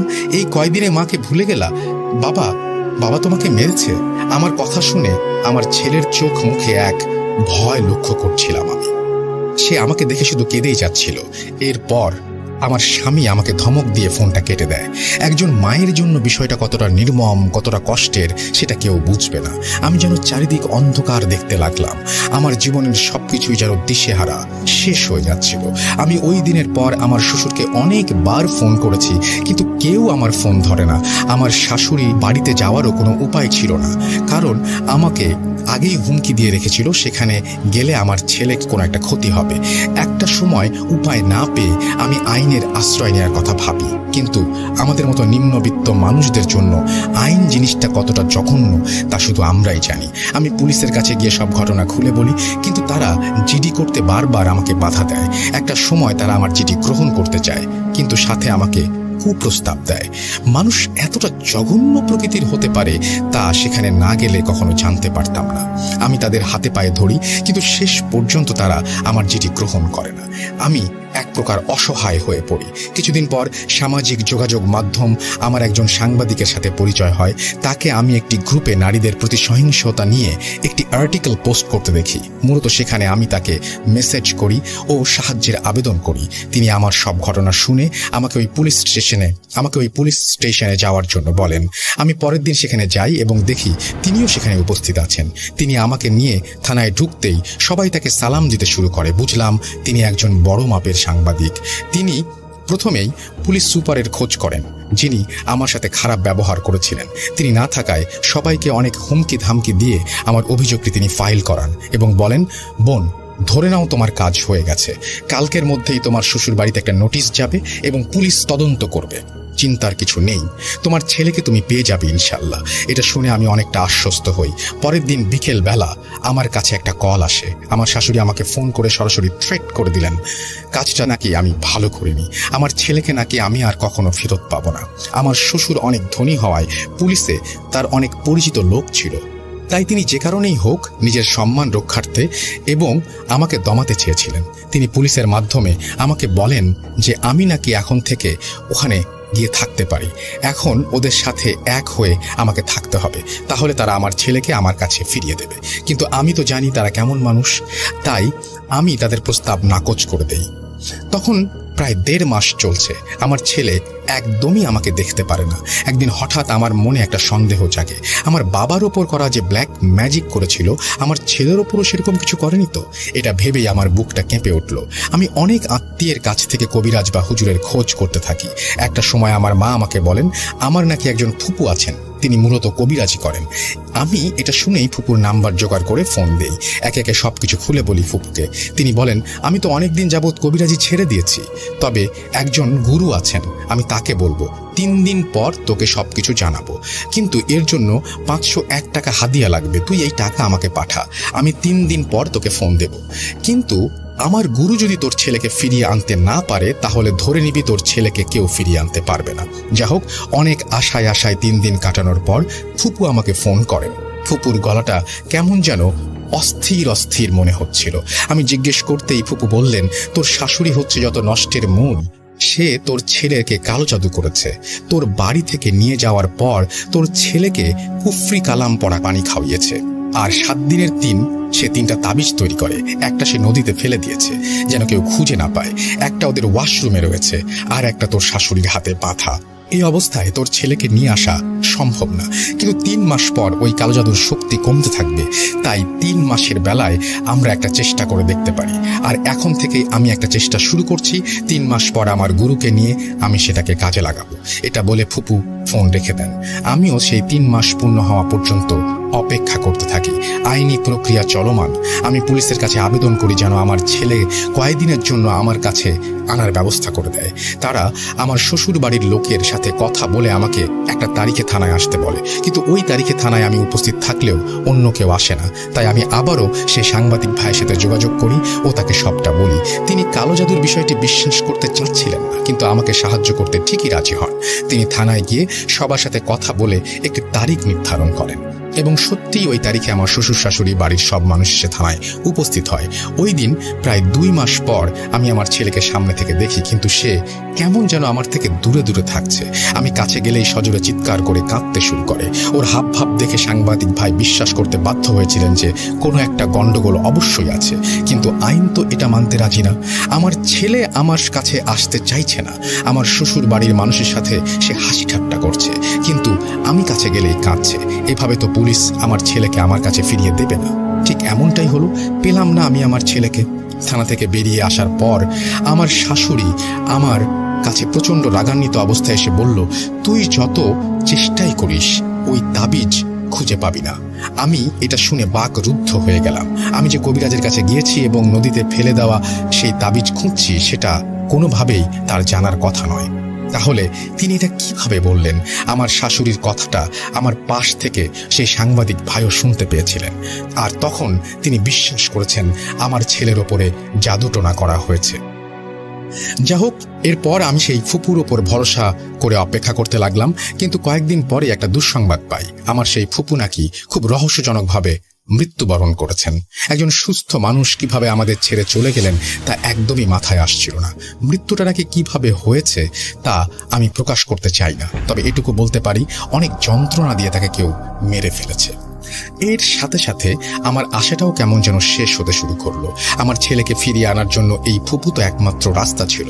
এরকম 2020-এর রোজার মাসটার রোজার ঈদটাও পার হয়ে যায়, কিন্তু আমি আমার ছেলেকে দেখতে পাই না।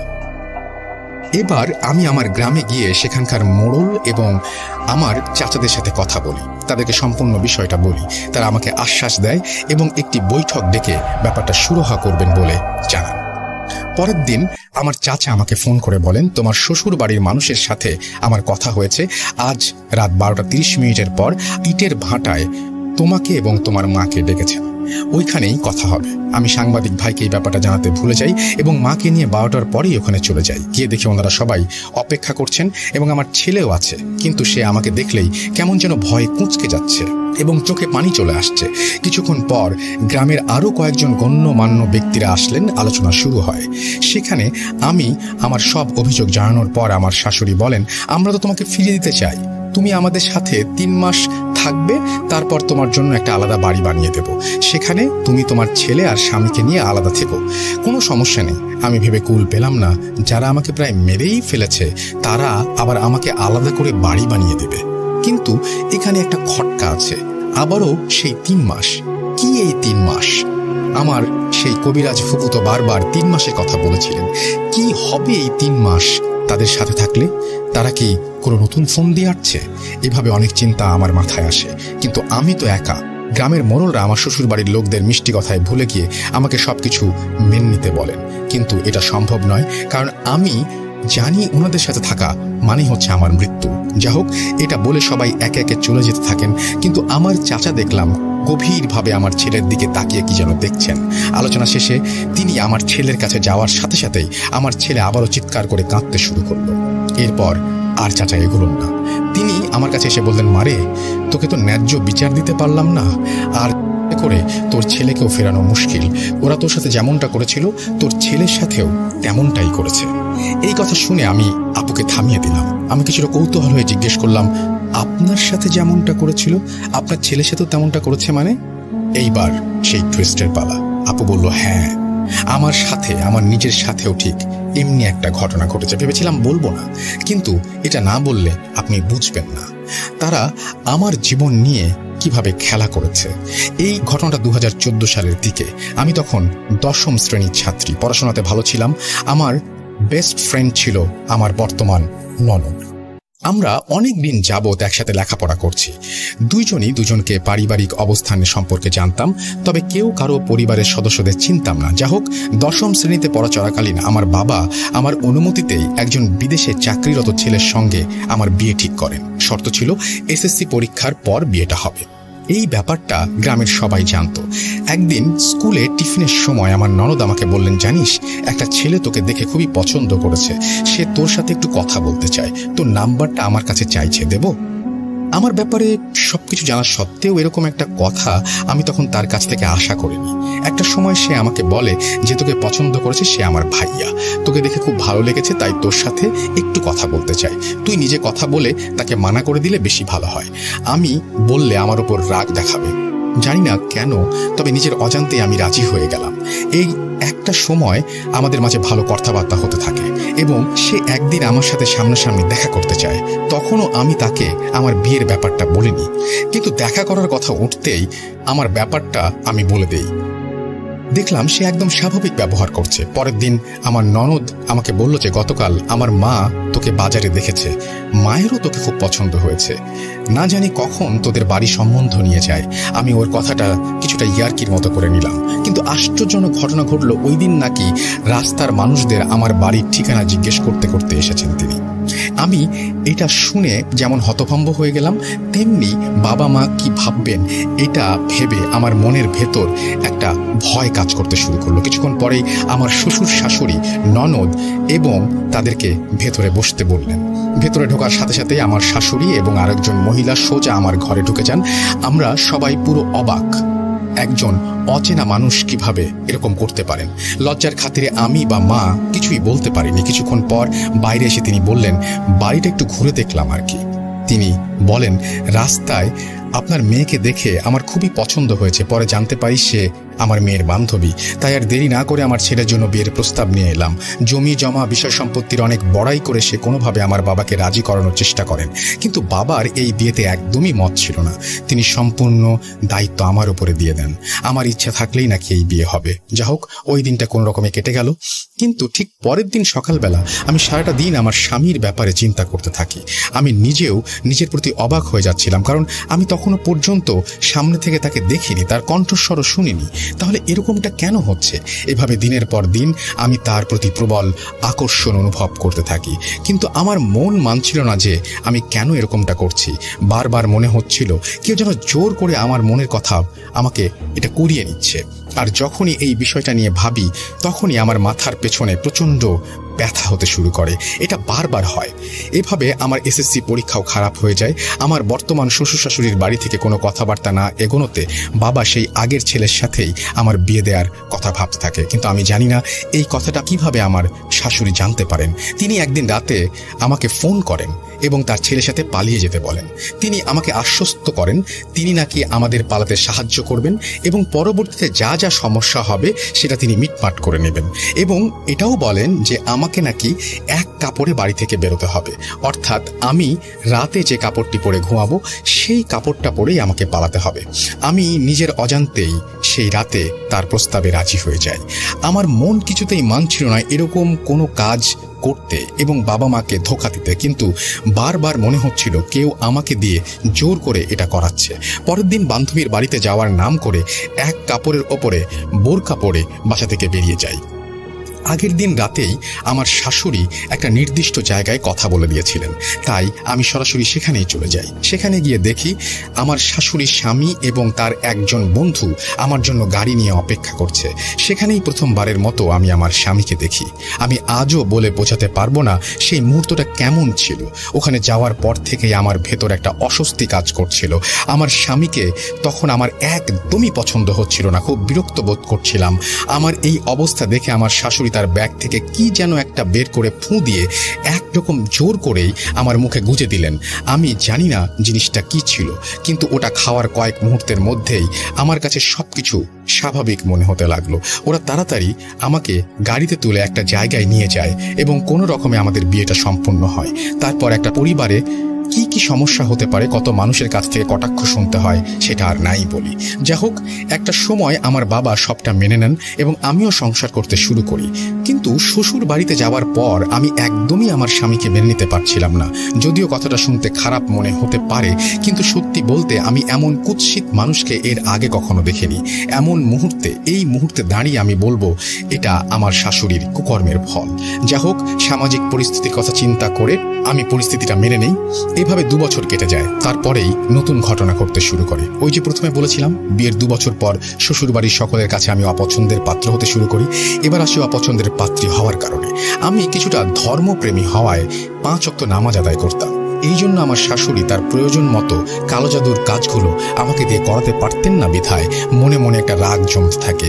এই কথাটা যদিও আমি পরে জানতে পারি। ও হ্যাঁ, আরেকটা কথা, যেদিন তিনি আমাদের বাড়িতে বিয়ের প্রস্তাব নিয়ে এসেছিলেন, সেদিন আমার ঘরের আলমারির পেছনে এবং আমার বিছানার তোষকের নিচে 2টা তাবিজ রেখে গিয়েছিলেন। আর একে একে জিন চালানোর মাধ্যমে তিনি আমাকে বশে আনেন এবং তার ছেলের সাথে বিয়ে দেন। কিভাবে জানলাম সেটা একটু পরে বলছি। তিনি আমাকে শায়েস্তা করে নিজের প্রয়োজন মতো সব জায়গা ব্যবহারের জন্য আবারও আমার উপরে কালো জাদু করতেন। তিনি গুড়, চিনি, মিষ্টি এই ধরনের জিনিসগুলো কিছু একটা পরে ফু দিয়ে আমাকে একরকম জোরপূর্বক খাইয়ে দিতেন। বলতেন, দরগার হুজুরের দোয়া পড়ে দিয়েছে, ফু দিয়ে তোমাকে এগুলো খাওয়াতে বলেছেন, এতে নাকি সংসারে শান্তি আসবে। কিন্তু অবাক করা বিষয়, তিনি কখনোই সেই দোয়া বা সূরা আমাকে বলেননি। আমি যতবারই জানতে চেয়েছি তিনি বলেছেন, হুজুর শুধু আমাকে এই দোয়াগুলো পড়ে ফু দিয়ে দিতে বলছেন, আমি মরার আগে তোমাকে শিখিয়ে দেব। এটা বলে তিনি আমাকে থামিয়ে দিতেন। ওই জিনিসগুলো খাওয়ার কয়েকদিন পরেই আমি প্রচুর খিটখিটে হয়ে যেতে থাকি। প্রায় প্রতিদিন সন্ধ্যায় আমার মাথা ব্যথা শুরু হতো। বিয়ের আগে ঠিক যেমনটা হতো, কথায় কথায় আমি স্বামীর সাথে ঝগড়া করতে থাকি। এরকমটা অনেক দিন চলে। এরপর একদিন দেখতে পাই আমার শাশুড়ি চিনিতে ফু দিয়ে সেই পানিটা গুলিয়ে আমার কাছে নিয়ে আসছে। আমি কয়েকদিন ঠিক বুঝতে পারছিলাম যে আমি সবার সাথে একটু বেশি খারাপ ব্যবহার করছি, কিন্তু সেদিন আমি প্রচণ্ড অসুস্থ ছিলাম। তাই কৌশলে শাশুড়ির হাত থেকে শরবতের গ্লাসটি নিয়ে আমি আমার রুমে চলে যাই আর সেই শরবতটা বেসিনে ফেলে দেই। বিশ্বাস করতে কষ্ট হলেও এরপরে 1 সপ্তাহ আমি একদম স্বাভাবিক ছিলাম। আর ঝগড়া করতে না দেখে আমার শাশুড়ির চোখে মুখে একটা অবাক হওয়ার ছাপ দেখতে পাচ্ছিলাম। এরপরে আমি বুঝতে পারি জাদুর মাধ্যমে স্বামীর সাথে বিচ্ছেদ করানোর চেষ্টা করছেন আমার শাশুড়ি। তাই দেরি না করে আমি আমার এক চাচাতো বোনের সাথে যোগাযোগ করি এবং হুজুরের খোঁজ পাই। আমি কয়েকদিন শাশুড়ির কথা মতো চলি এবং ইচ্ছা করে আমার স্বামীর সাথে ঝগড়ার অভিনয় করি, কারণ বাড়ির বাইরে যাওয়ার জন্য খুব দরকার হয়ে পড়েছিল সেটির। কোনোভাবে শাশুড়িকে খুশি করে আমি বাড়ি থেকে বেরিয়ে আমার চাচাতো বোনের সাথে সেই হুজুরের কাছে যাই। আমাকে দেখে সাথে সাথেই হুজুর 1 গ্লাস পানিতে কিছু একটা পরে ফু দিয়ে খেতে বলেন এবং মসজিদে এসে বসতে বলেন। পানিটা খেয়ে মনে হলো আমার ওপর থেকে অনেক বড় ভারী কোনো পাথর যেন সরে গিয়েছে। খুব হালকা বোধ করছিলাম। এরপর তিনি চোখ বন্ধ করে মনে মনে কিছু একটা পড়ে আমার সমস্যাগুলো বলতে শুরু করলেন। আমি অবাক হয়ে তার কথাগুলো শুনতে থাকি। তিনি বললেন, তোমার বিয়েটা হয়েছে কালো জাদুর মাধ্যমে। যদিও বলাটা ঠিক হবে না, তবুও বলছি, তোমার শাশুড়ি এই সব কিছুই করেছেন তোমার বিয়ের দিন পর্যন্ত তোমার ঘরের আলমারি ও তোষকের নিচে দুটো তাবিজ ছিল, যা তোমার শাশুড়ি সেখানে রেখে জিন চালান দিয়েছেন, এবং তোমার বিয়ের পর তিনি সেগুলো সেখান থেকে সরিয়ে নিয়ে এসেছেন। তুমি কিছুটা ধর্মপ্রেমী হওয়ার কারণে জাদুর কোনো প্রভাব তোমার উপরে কাজ করছিল না, তাই তিনি এখন তোমাকে ওই বাড়ি থেকে তাড়াতে চান। প্রতি সপ্তাহেই তোমাকে কুফরি পড়া খাবার খাওয়ানো হয়, যাতে করে তুমি সকলের সাথে খারাপ ব্যবহার করো এবং নিজের বাড়ি ছেড়ে চলে যাও। এখন বলো, তুমি কি এত কিছুর পরেও সেখানে থাকতে চাও? আমার অভিজ্ঞতা বলছে ভবিষ্যতে তোমাকে আরও ক্ষতির সম্মুখীন হতে হবে। আমি সবকিছু শুনে বললাম, বিয়েটা যখন কোনোভাবে হয়ে গিয়েছে, এখন সেটা ভেঙে দিলে আমার বাবা মার সম্মান খোয়াতে হবে, তাই আমি শত কষ্টেও মেনে নিতে রাজি আছি। এরপর অনেক তদবির প্রক্রিয়া ও 3 রাস্তার মোড়ে রাত 12টার পর গোসল করিয়ে আমাকে সুস্থ করা হয়। কিন্তু আমি যদি জানতে পারতাম এই সিদ্ধান্তের কারণে একদিন আমার বাবাকে হারাতে হবে, আমার ছেলেকে ওরা দূরে সরিয়ে নেবে, তাহলে হয়তো কখনোই রাজি হতাম না। যাই হোক, সৃষ্টিকর্তার অশেষ রহমতে আমি সুস্থ হয়ে উঠি মাত্র 3 দিনের মধ্যে। আমার শ্বশুর বাড়িতে ফিরে যাওয়ার পর আমার শাশুড়ি আমার দিকে খুশি মনে তাকিয়েছিলেন, কিন্তু হঠাৎ তিনি কিছু একটা লক্ষ্য করেন এবং তার চোখ মুখ লাল হতে শুরু করে। তিনি হয়তো বুঝতে পেরেছিলেন আমার ওপর থেকে তার জাদুর প্রভাব কেটে গিয়েছে। এরপরেও তিনি অনেকবার চেষ্টা করেছেন, কিন্তু সফল হননি। তাই এবার আমাকে ছেড়ে আমার স্বামীকে গোপনে সেই কুফরি পড়া জিনিসগুলো খাওয়াতে শুরু করেন। 1 মাস সবকিছু ঠিকঠাক থাকার পর হঠাৎই একদিন আগের মতো সেই অদ্ভুত আচরণগুলো আমি আমার স্বামীর মধ্যে লক্ষ্য করতে থাকি।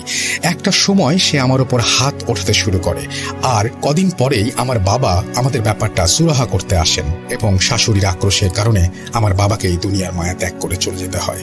এ তো গেল বিয়ের পর থেকে আমার স্বামী, সংসার, সম্মান ও আমার বাবাকে হারানোর ঘটনা। এবার আসি আমার বর্তমান সময়ের কথায়। আমার ছেলেকে ওই দিন ইটের ভাটায় আলোচনার পর প্রায় 3 মাস যাবৎ দেখতে পাইনি। কদিন পর ওর জন্মদিনের জন্য মনটাকে ধরে রাখতে পারছিলাম না। শ্বশুর বাড়িতে যাওয়ারও কোনো উপায় নেই, কারণ আমি শ্বশুর বাড়িতে গেলে তারা আমাকে আটকে দেবে আর গ্রামের মানুষদেরকে বলবে আমাদের ঘরের বউ আমাদের কাছে ফিরে এসেছে এবং আর কোনো কেস কানুন চলবে না। সব ঠিক হয়ে গেছে, কিন্তু এরকম হলে আমি কখনোই আমার ছেলেকে ফিরে পাবো না। তাই ছেলেকে ফিরে পাওয়ার জন্য যে মামলাটি আমি করেছিলাম সেটা চলমান রাখা প্রয়োজন ছিল। আল্লাহর রহমতে সামাজিক যোগাযোগ মাধ্যমে আমি একজন কবিরাজের খোঁজ পাই। আমি কয়েকবার কথা বলার পর তার হাবভাব দেখে ভেবেছিলাম তিনি ভণ্ড ও খারাপ উদ্দেশ্য নিয়ে আমার সাথে কথা বলছেন। পরে বুঝতে পারি তিনি ভালো। তাকে সব সমস্যার কথা বলার পর তিনি আমাকে বলেন 21 দিনের মধ্যে আমার কাছে আমার ছেলেকে তিনি ফিরিয়ে দেবেন। এই 21 দিন তার কথা মতো কাজ করতে হবে আমাকে। আমি রাজি হয়ে যাই। এরপর সপ্তাহে 3 দিন তিনি ভিডিও কলে আমাকে কিছু সূরা পড়ে ফু দিতেন। একটানা 20 মিনিট যাবৎ তিনি এটা করতেন। তখনও কয়েকবার আমার মনে সন্দেহ জেগেছে তার মনে খারাপ কোনো উদ্দেশ্য আছে কিনা। এভাবে 13 দিনের মাথায় আমি তাকে বলি, আগামী পরশু আমার ছেলের জন্মদিন, অনেক দিন আমি তাকে দেখি না, আপনি দয়া করে একটা ব্যবস্থা করে দিন। তিনি আমার সব সমস্যার কথা আগে থেকেই শুনেছেন। তিনি আমাকে বলেন কিছু চকলেট, একটা ডালিম ফুল বা একটা সাদা গোলাপ আনতে হবে। তিনি বললেন যে করেই হোক আগামীকাল সন্ধ্যার মধ্যেই তোমাকে এই দুটো ফুলের যে কোনো একটি ফুল জোগাড় করতে হবে, আর ফুল জোগাড় হয়ে গেলে বাড়ি ফিরে আমাকে ফোন করবে। যা হোক, ছেলের কাছে পাওয়ার জন্য এইটুকু কাজ কিছুই না। আমি সকালবেলা আমার সব কাজ শেষ করে বাজারে চলে যাই। সেখানে গিয়ে আমার ছেলের জন্য এক সেট জামা, প্যান্ট আর কিছু চকলেট কিনি। তারপরেই আমি ফুলের দোকানে যাই ডালিম আর সাদা গোলাপের খোঁজে। দুপুর থেকে সন্ধ্যার আগ মুহূর্ত পর্যন্ত খুঁজেও সে দুটো ফুল পাইনি। পরে একজন দোকানদার বললেন ডালিম ফুল সবসময় পাওয়া যায় না, যারা কবিরাজি করেন তারা একদিন আগে এসে অর্ডার দিয়ে যান, আর সাদা গোলাপ পাওয়া যায়। আজ আপনার ভাগ্য খারাপ, সামনে একটা ছোট্ট দোকান আছে, পাওয়ার সম্ভাবনা নেই, তবু একবার খোঁজ নিয়ে দেখতে পারেন। দোকানের কথা শুনে আমি সাথে সাথে ওখানে চলে যাই। আল্লাহর কি অশেষ রহমত, সেখানে ফুল পাওয়ার কথা না, সেখানে এই সাদা গোলাপটি পেয়ে যাই। মাগরিবের আজান দিতে তখন প্রায় 10-12 মিনিট বাকি, তাই কোনো রকমে রিকশায় করে বাড়ি ফিরে সেই কবিরাজকে ফোন দেই।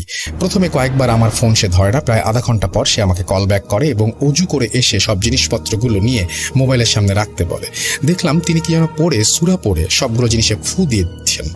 সবশেষে তিনি আমাকে সাদা গোলাপটা হাতে নিয়ে মোবাইলের সামনে ধরতে বললেন এবং আবারও ফু দিয়ে দিলেন। এবার তিনি বললেন এখন তোমাকে আর কেউ আটকাবে না, তুমি নিশ্চিন্তে তোমার শ্বশুর বাড়িতে যেতে পারো, কিন্তু রাত 12টার পূর্বেই সেই বাড়ি থেকে তোমাকে যে করেই হোক বেরিয়ে আসতে হবে, অন্যথায় তোমাকে ওরা আটকে দেবে। তোমার ছেলে যখনই তোমাকে দেখে কাঁদবে তুমি এই চকলেটগুলো ওর মুখে দিও, তাহলেই ওর কান্না থেমে যাবে। ওর কান্না থামলেও এমনিতে তোমার কাছে আসতে চাইবে না, তাই সুযোগ বুঝে এই গোলাপটা ওর নাকের কাছে ধরবে। ইনশাল্লাহ আজ রাত 12টার আগ মুহূর্তে পর্যন্ত তোমার ছেলে তোমার কাছে থাকবে এবং তোমার কথা শুনবে। এই ছিল কবিরাজের কথা, কিন্তু তার ওপর আমার একটু সন্দেহ ছিল বিধায় আমি নিজের মতো একটা ব্যবস্থা করে নিই। এবার আমি কোনো ভুল করিনি। আমি খবর পেয়েছিলাম পুলিশ আমার শ্বশুর বাড়ির লোকদের সাথে মিলে ওই বাড়িতে আটকানোর প্ল্যান বানিয়েছে। তাই আমি সেই সাংবাদিক ভাইয়ের সাথে আবারও যোগাযোগ করি এবং তাকে আগে থেকেই সবটা জানিয়ে রাখি, যেন পরবর্তীতে পুলিশ আমাকে দোষারোপ করতে না পারে।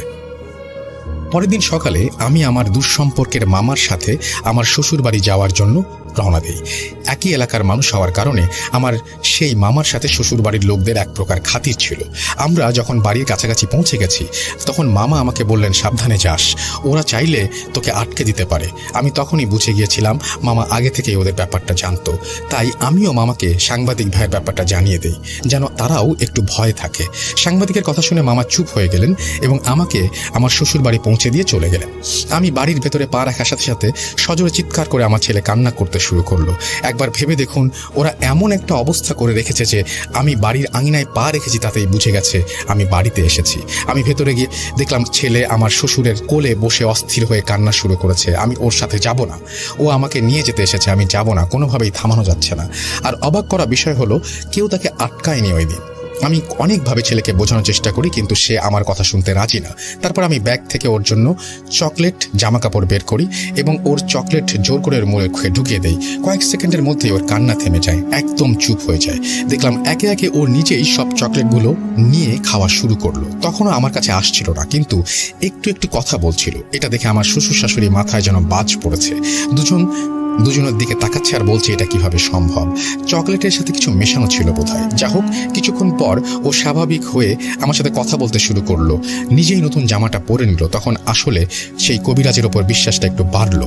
আমাদের ওখানে নতুন একটা ফার্ম তৈরি হয়েছিল, তাই বাড়িতে কোনোভাবে বুঝিয়ে আমার ছেলেকে ওখানে নিয়ে যেতে চাই, কিন্তু ওরা কেউ একা ছাড়তে রাজি হচ্ছিল না। তাই আমার শ্বশুর আমার ছেলেকে কোলে নিয়ে আমার সাথে যেতে চাইলেন।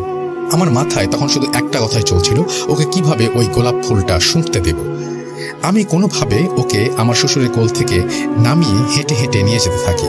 আল্লাহর কি কাজ, এই সময় গ্রামের এক পরিচিত সাথে দেখা হয়ে যায়। তিনি আমার শ্বশুরের সাথে কথা বলতে শুরু করেন, আর এই সুযোগে আড়ালে আমি গোলাপটা নিয়ে আমার ছেলের নাকের সামনে ধরি। কয়েক মুহূর্তের মধ্যে দেখলাম আমার ছেলে পুরো বদলে গেল।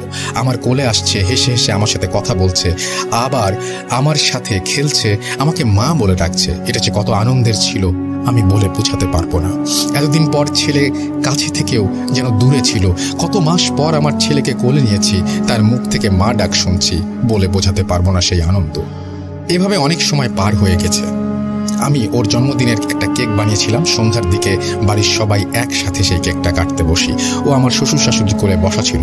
কেক কাটার আগে আমার শাশুড়ি ওকে ঘরের ভেতরে নিয়ে গিয়েছিল। ফিরে আসার পর আবারও ওর ভেতর একটা পরিবর্তন দেখতে পাচ্ছিলাম। ও আবারও কথা বলছিল ঠিকই, কিন্তু আবারও আমার কাছ থেকে দূরে দূরে থাকতে শুরু করলো। আমি ভেবেছিলাম আবারও গোলাপ ফুলটা ওর নাকের কাছে ধরবো, কিন্তু সুযোগ পাইনি। আমার সেই মামা বিকেলবেলা আমাদের বাড়িতে এসেছিলেন। তিনি ফোনে জন্মদিনের কেক কাটার ভিডিও করছিলেন। অনুষ্ঠান শেষে 9টার ভেতর কোনোভাবে ওই বাড়ি থেকে বেরিয়ে যাই। বাড়ি ফেরার সময় আমি আমার মামার ফোন থেকে ভিডিওটা আমার ফোনে পার করে নিই। বাড়িতে ফিরে ফ্রেশ হয়ে ফেসবুকে ঢুকি, তখন একটা গ্রুপে অনলাইনে চিকিৎসা দেন এমন একজন কবিরাজের বিরুদ্ধে একটা পোস্ট দেখতে পাই। আমি সেখানে একটা কমেন্ট করি। সেই কমেন্ট আবার আমাকে যিনি সাহায্য করেছিলেন সেই কবিরাজ দেখতে পান এবং আমাকে ফোন দেন। তিনি আমাকে ঝাড়ফুঁক করবেন জন্য তাড়াতাড়ি প্রস্তুতি নিতে বলেন। কিন্তু সত্যি বলতে সারাদিন দৌড়ঝাঁপ ও জার্নি করার জন্য প্রচুর ক্লান্ত ছিলাম। আমার পক্ষে 20 মিনিট ক্যামেরার সামনে বসে থাকা ওই দিন সম্ভব ছিল না। তাই কবিরাজকে বিষয়টা বলি, কিন্তু তিনি ভাবেন আমি হয়তো অনলাইন চিকিৎসা দেওয়া কবিরাজের ব্যাপারে নেগেটিভ পোস্ট দেখে অবিশ্বাস করছি। তিনি আমাকে কয়েকবার রিকোয়েস্ট করে ঝাড়ফুঁক করানোর জন্য, কারণ 21 দিনের মধ্যে নিয়ম বাধা ছিল, তাই মাঝখানে বাদ গেলে একটু সমস্যা হতে পারে। কিন্তু আমি তাকে একদিন পরে কাজটি করতে বলি এবং তিনি আমার ছেলের সাথে দেখা করানোর জন্য এতটা সাহায্য করেছেন, তার জন্য ধন্যবাদ জানাই। তিনি বললেন, ঠিক আছে, আগামীকাল না, আমরা পরশুদিন আবার কাজটা করব। এটা শুনে আমি রাজি হয়ে যাই। ওই দিন অনেকটা আনন্দেই ছিলাম। কিন্তু আমার ছেলেকে রেখে আসার কষ্টটাও ভেতরে বারবার নাড়া দিচ্ছিল। তাই আমি মামার করা সেই ভিডিওটা দেখতে থাকি। সবকিছু ভালোই যাচ্ছিল, কিন্তু একটা বিষয় খুবই মনে লাগলো। আমি দেখতে লাগলাম আমার ছেলে কেক কাটার পর তার দাদি অর্থাৎ আমার শাশুড়ি তাকে কেকটা খাইয়ে দিলেন, আর সেটা খেয়ে আমার ছেলে ছোট একটা টুকরো নিয়ে তাকে খাইয়ে দিল। উনি কেকটা মুখে নিলেন ঠিকই, কিন্তু পরে আমার ছেলের পিঠের পেছনে মুখটা লুকিয়ে কেকটা ফেলে দিলেন। কতটা জঘন্য হতে পারে একজন মানুষ! তিনি হয়তো ভেবেছিলেন আমি কেকে কিছুটা মিশিয়ে এনেছি, যা খেলে জাদু আর কাজ করবে না। যা হোক, রাতটা কোনো মতে কাটিয়ে দিলাম। একদিন পর কাজ শেষে বাড়ি ফিরে কবিরাজকে ফোন করি, কিন্তু তিনি আমার ফোন ধরছিলেন না। অনেকবার চেষ্টা করেছি, 2-3 দিন চেষ্টা করার পরও ওনাকে আর ফোনে পেলাম না। তখন বুঝে গেলাম তিনি ভেবেছেন আমি তাকে অবিশ্বাস করেছি, তাই তিনি আর আমার কাজ করে দেবেন না। বারবার তীরে এসে তরি ডুবে যাচ্ছে, ভাগ্য সহায় হয়নি। যাই হোক, এইভাবে দিন পার হতে থাকে। কেউ আমাকে সাহায্য করেনি, পুলিশও আমাকে সাহায্য করেনি। অনলাইনে অনেক হুজুরের সাথে যোগাযোগ করেছি, কিন্তু প্রতারিত হতে হয়েছে। আমার জীবনে যেন সব শেষ হয়ে যাচ্ছিল।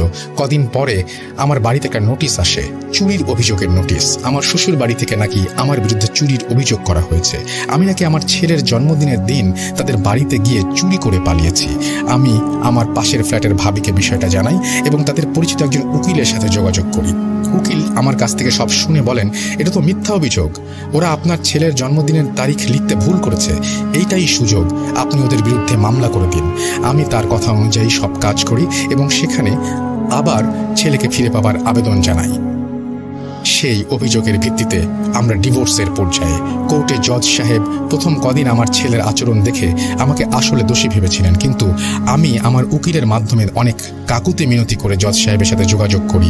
আমি তাকে সবকিছু বিস্তারিতভাবে জানাই এবং প্রমাণস্বরূপ বলি আমি পরের তারিখে সবার শেষে কোর্টে প্রবেশ করব। আপনি আমার ছেলের দিকে লক্ষ্য রাখবেন। ও যখনই চিৎকার করে কেঁদে উঠবে আপনি বুঝে নেবেন আমি কোর্টের ভেতরে প্রবেশ করেছি। তিনি আমার কথা বিশ্বাস করেননি, কিন্তু আমি যা বলেছিলাম কোর্টে পরের তারিখে ঠিক সেগুলোই ঘটে। আমার ছেলে হঠাৎই কাঁদতে শুরু করে, আর তার একটু পরেই নাকি আমি প্রবেশ করি। আর এই বিষয়টা নাকি কোর্টের সবাই লক্ষ্য করেছে। অনেকে বুঝতেও পেরেছে যে এটা অস্বাভাবিক কিছুর প্রভাব। এই প্রমাণটা দেওয়ার পর কেসটা আমার দিকে ঘুরে যায়। আমি প্রায় জিতে যাচ্ছিলাম, কিন্তু এর মধ্যেই ঘটে বিপত্তি। আমি হঠাৎই অসুস্থ হয়ে যাই। আমার মা আমাকে হাসপাতালে নিয়ে গেলেও আজ পর্যন্ত কোনো রোগ ধরা পড়েনি। ডাক্তার বলছিলেন আমার শরীর নাকি সম্পূর্ণ সুস্থ, কিন্তু আমি বিছানা থেকে উঠে বসতে পারছিলাম না। এরকম অবস্থায় হঠাৎ আমার বাবার কথা মনে পড়ে। বাবারও তো ঠিক এমনই হয়েছিল। আমার আর বুঝতে বাকি রইল না এটা আমার শাশুড়ির কাজ। কোর্টে কেস হেরে যাওয়ার ভয়ে তিনি কিছু একটা করছেন।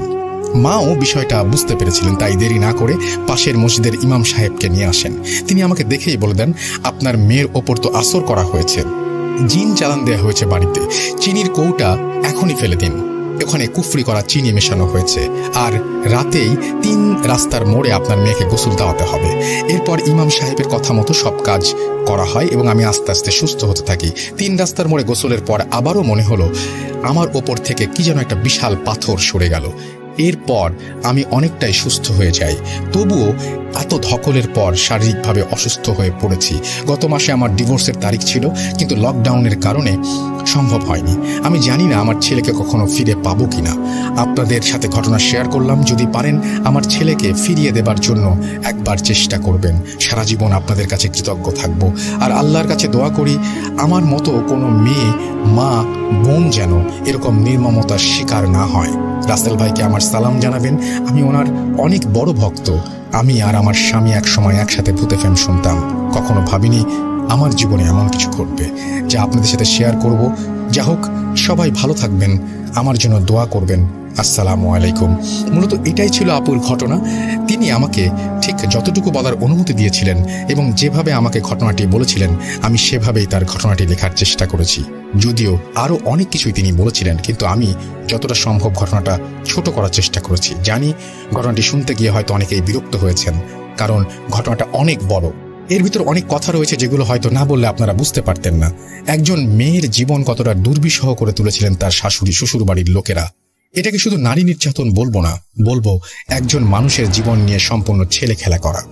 ব্ল্যাক ম্যাজিক একজনের জীবনের জন্য কতটা ভয়ঙ্কর হতে পারে তা যারা ব্ল্যাক ম্যাজিকের শিকার হয়েছেন তারাই বুঝবেন। আর যারা ব্ল্যাক ম্যাজিক করেন তাদের ব্যাপারটা না হয় সৃষ্টিকর্তাই বুঝে নেবেন। আমাদের এখানে অনেক লিসেনার আছেন যাদের ব্ল্যাক ম্যাজিক যারা শিখতে চান। রাসেল ভাই আপনাদের কাজটি করতে অনেকবার মানা করেছেন, কিন্তু আমি চাই আপনারা ব্ল্যাক ম্যাজিক শিখুন যাদের একান্ত ইচ্ছা রয়েছে, কারণ ভয়ঙ্কর সব সাইড ইফেক্টগুলো জানা সত্ত্বেও আপনি যদি এটা করতে চান তাহলে আমি আপনাকে বাধা দেব না। এতে করে আমাদেরই লাভ, যদিও দুঃখের সাথে বলতে হচ্ছে, তবুও বলবো এতে করে আমাদেরই লাভ। কারণ আপনারা ব্ল্যাক ম্যাজিক শেখার পর আপনাদের কৃতকর্মের উপর অনুতপ্ত হবেন, তখন আমাদের কথা মনে পড়বে, আর আপনি আপনার সাথে ঘটে যাওয়া সেই ঘটনাগুলো আমাদের সাথে শেয়ার করবেন। এতে করে লিসনাররাও পেয়ে যাবে অসাধারণ কিছু ঘটনা। তাই আপনার যদি একান্ত ইচ্ছা থাকে তাহলে ব্ল্যাক ম্যাজিক শিখুন। আপনারা সবাই ভালো থাকবেন, সুস্থ থাকবেন, মোস্ট ইম্পর্টেন্টলি ভূত.com এর সাথে থাকবেন। আসসালামু আলাইকুম। নাম মুস্তফা আলম রুমান। আপনাদের সবাইকে অনেক অনেক ধন্যবাদ এতক্ষণ পর্যন্ত আমাদের সাথে থাকার জন্য। অনেক অনেক শুভকামনা রইল। সব সময় এই ইউটিউব চ্যানেলটি সম্পর্কে আপডেট পেতে আমাদের ইউটিউব চ্যানেলটিকে সাবস্ক্রাইব করুন। আশা করছি আমরা একসাথে অনেকটা পথ হাঁটব। আজকের মতো এখানে বিদায় নিচ্ছি। সবাই ভালো থাকুন, সুস্থ থাকুন, মোস্ট ইম্পর্টেন্টলি ভূত.com এর সাথে থাকুন। আল্লাহ হাফেজ।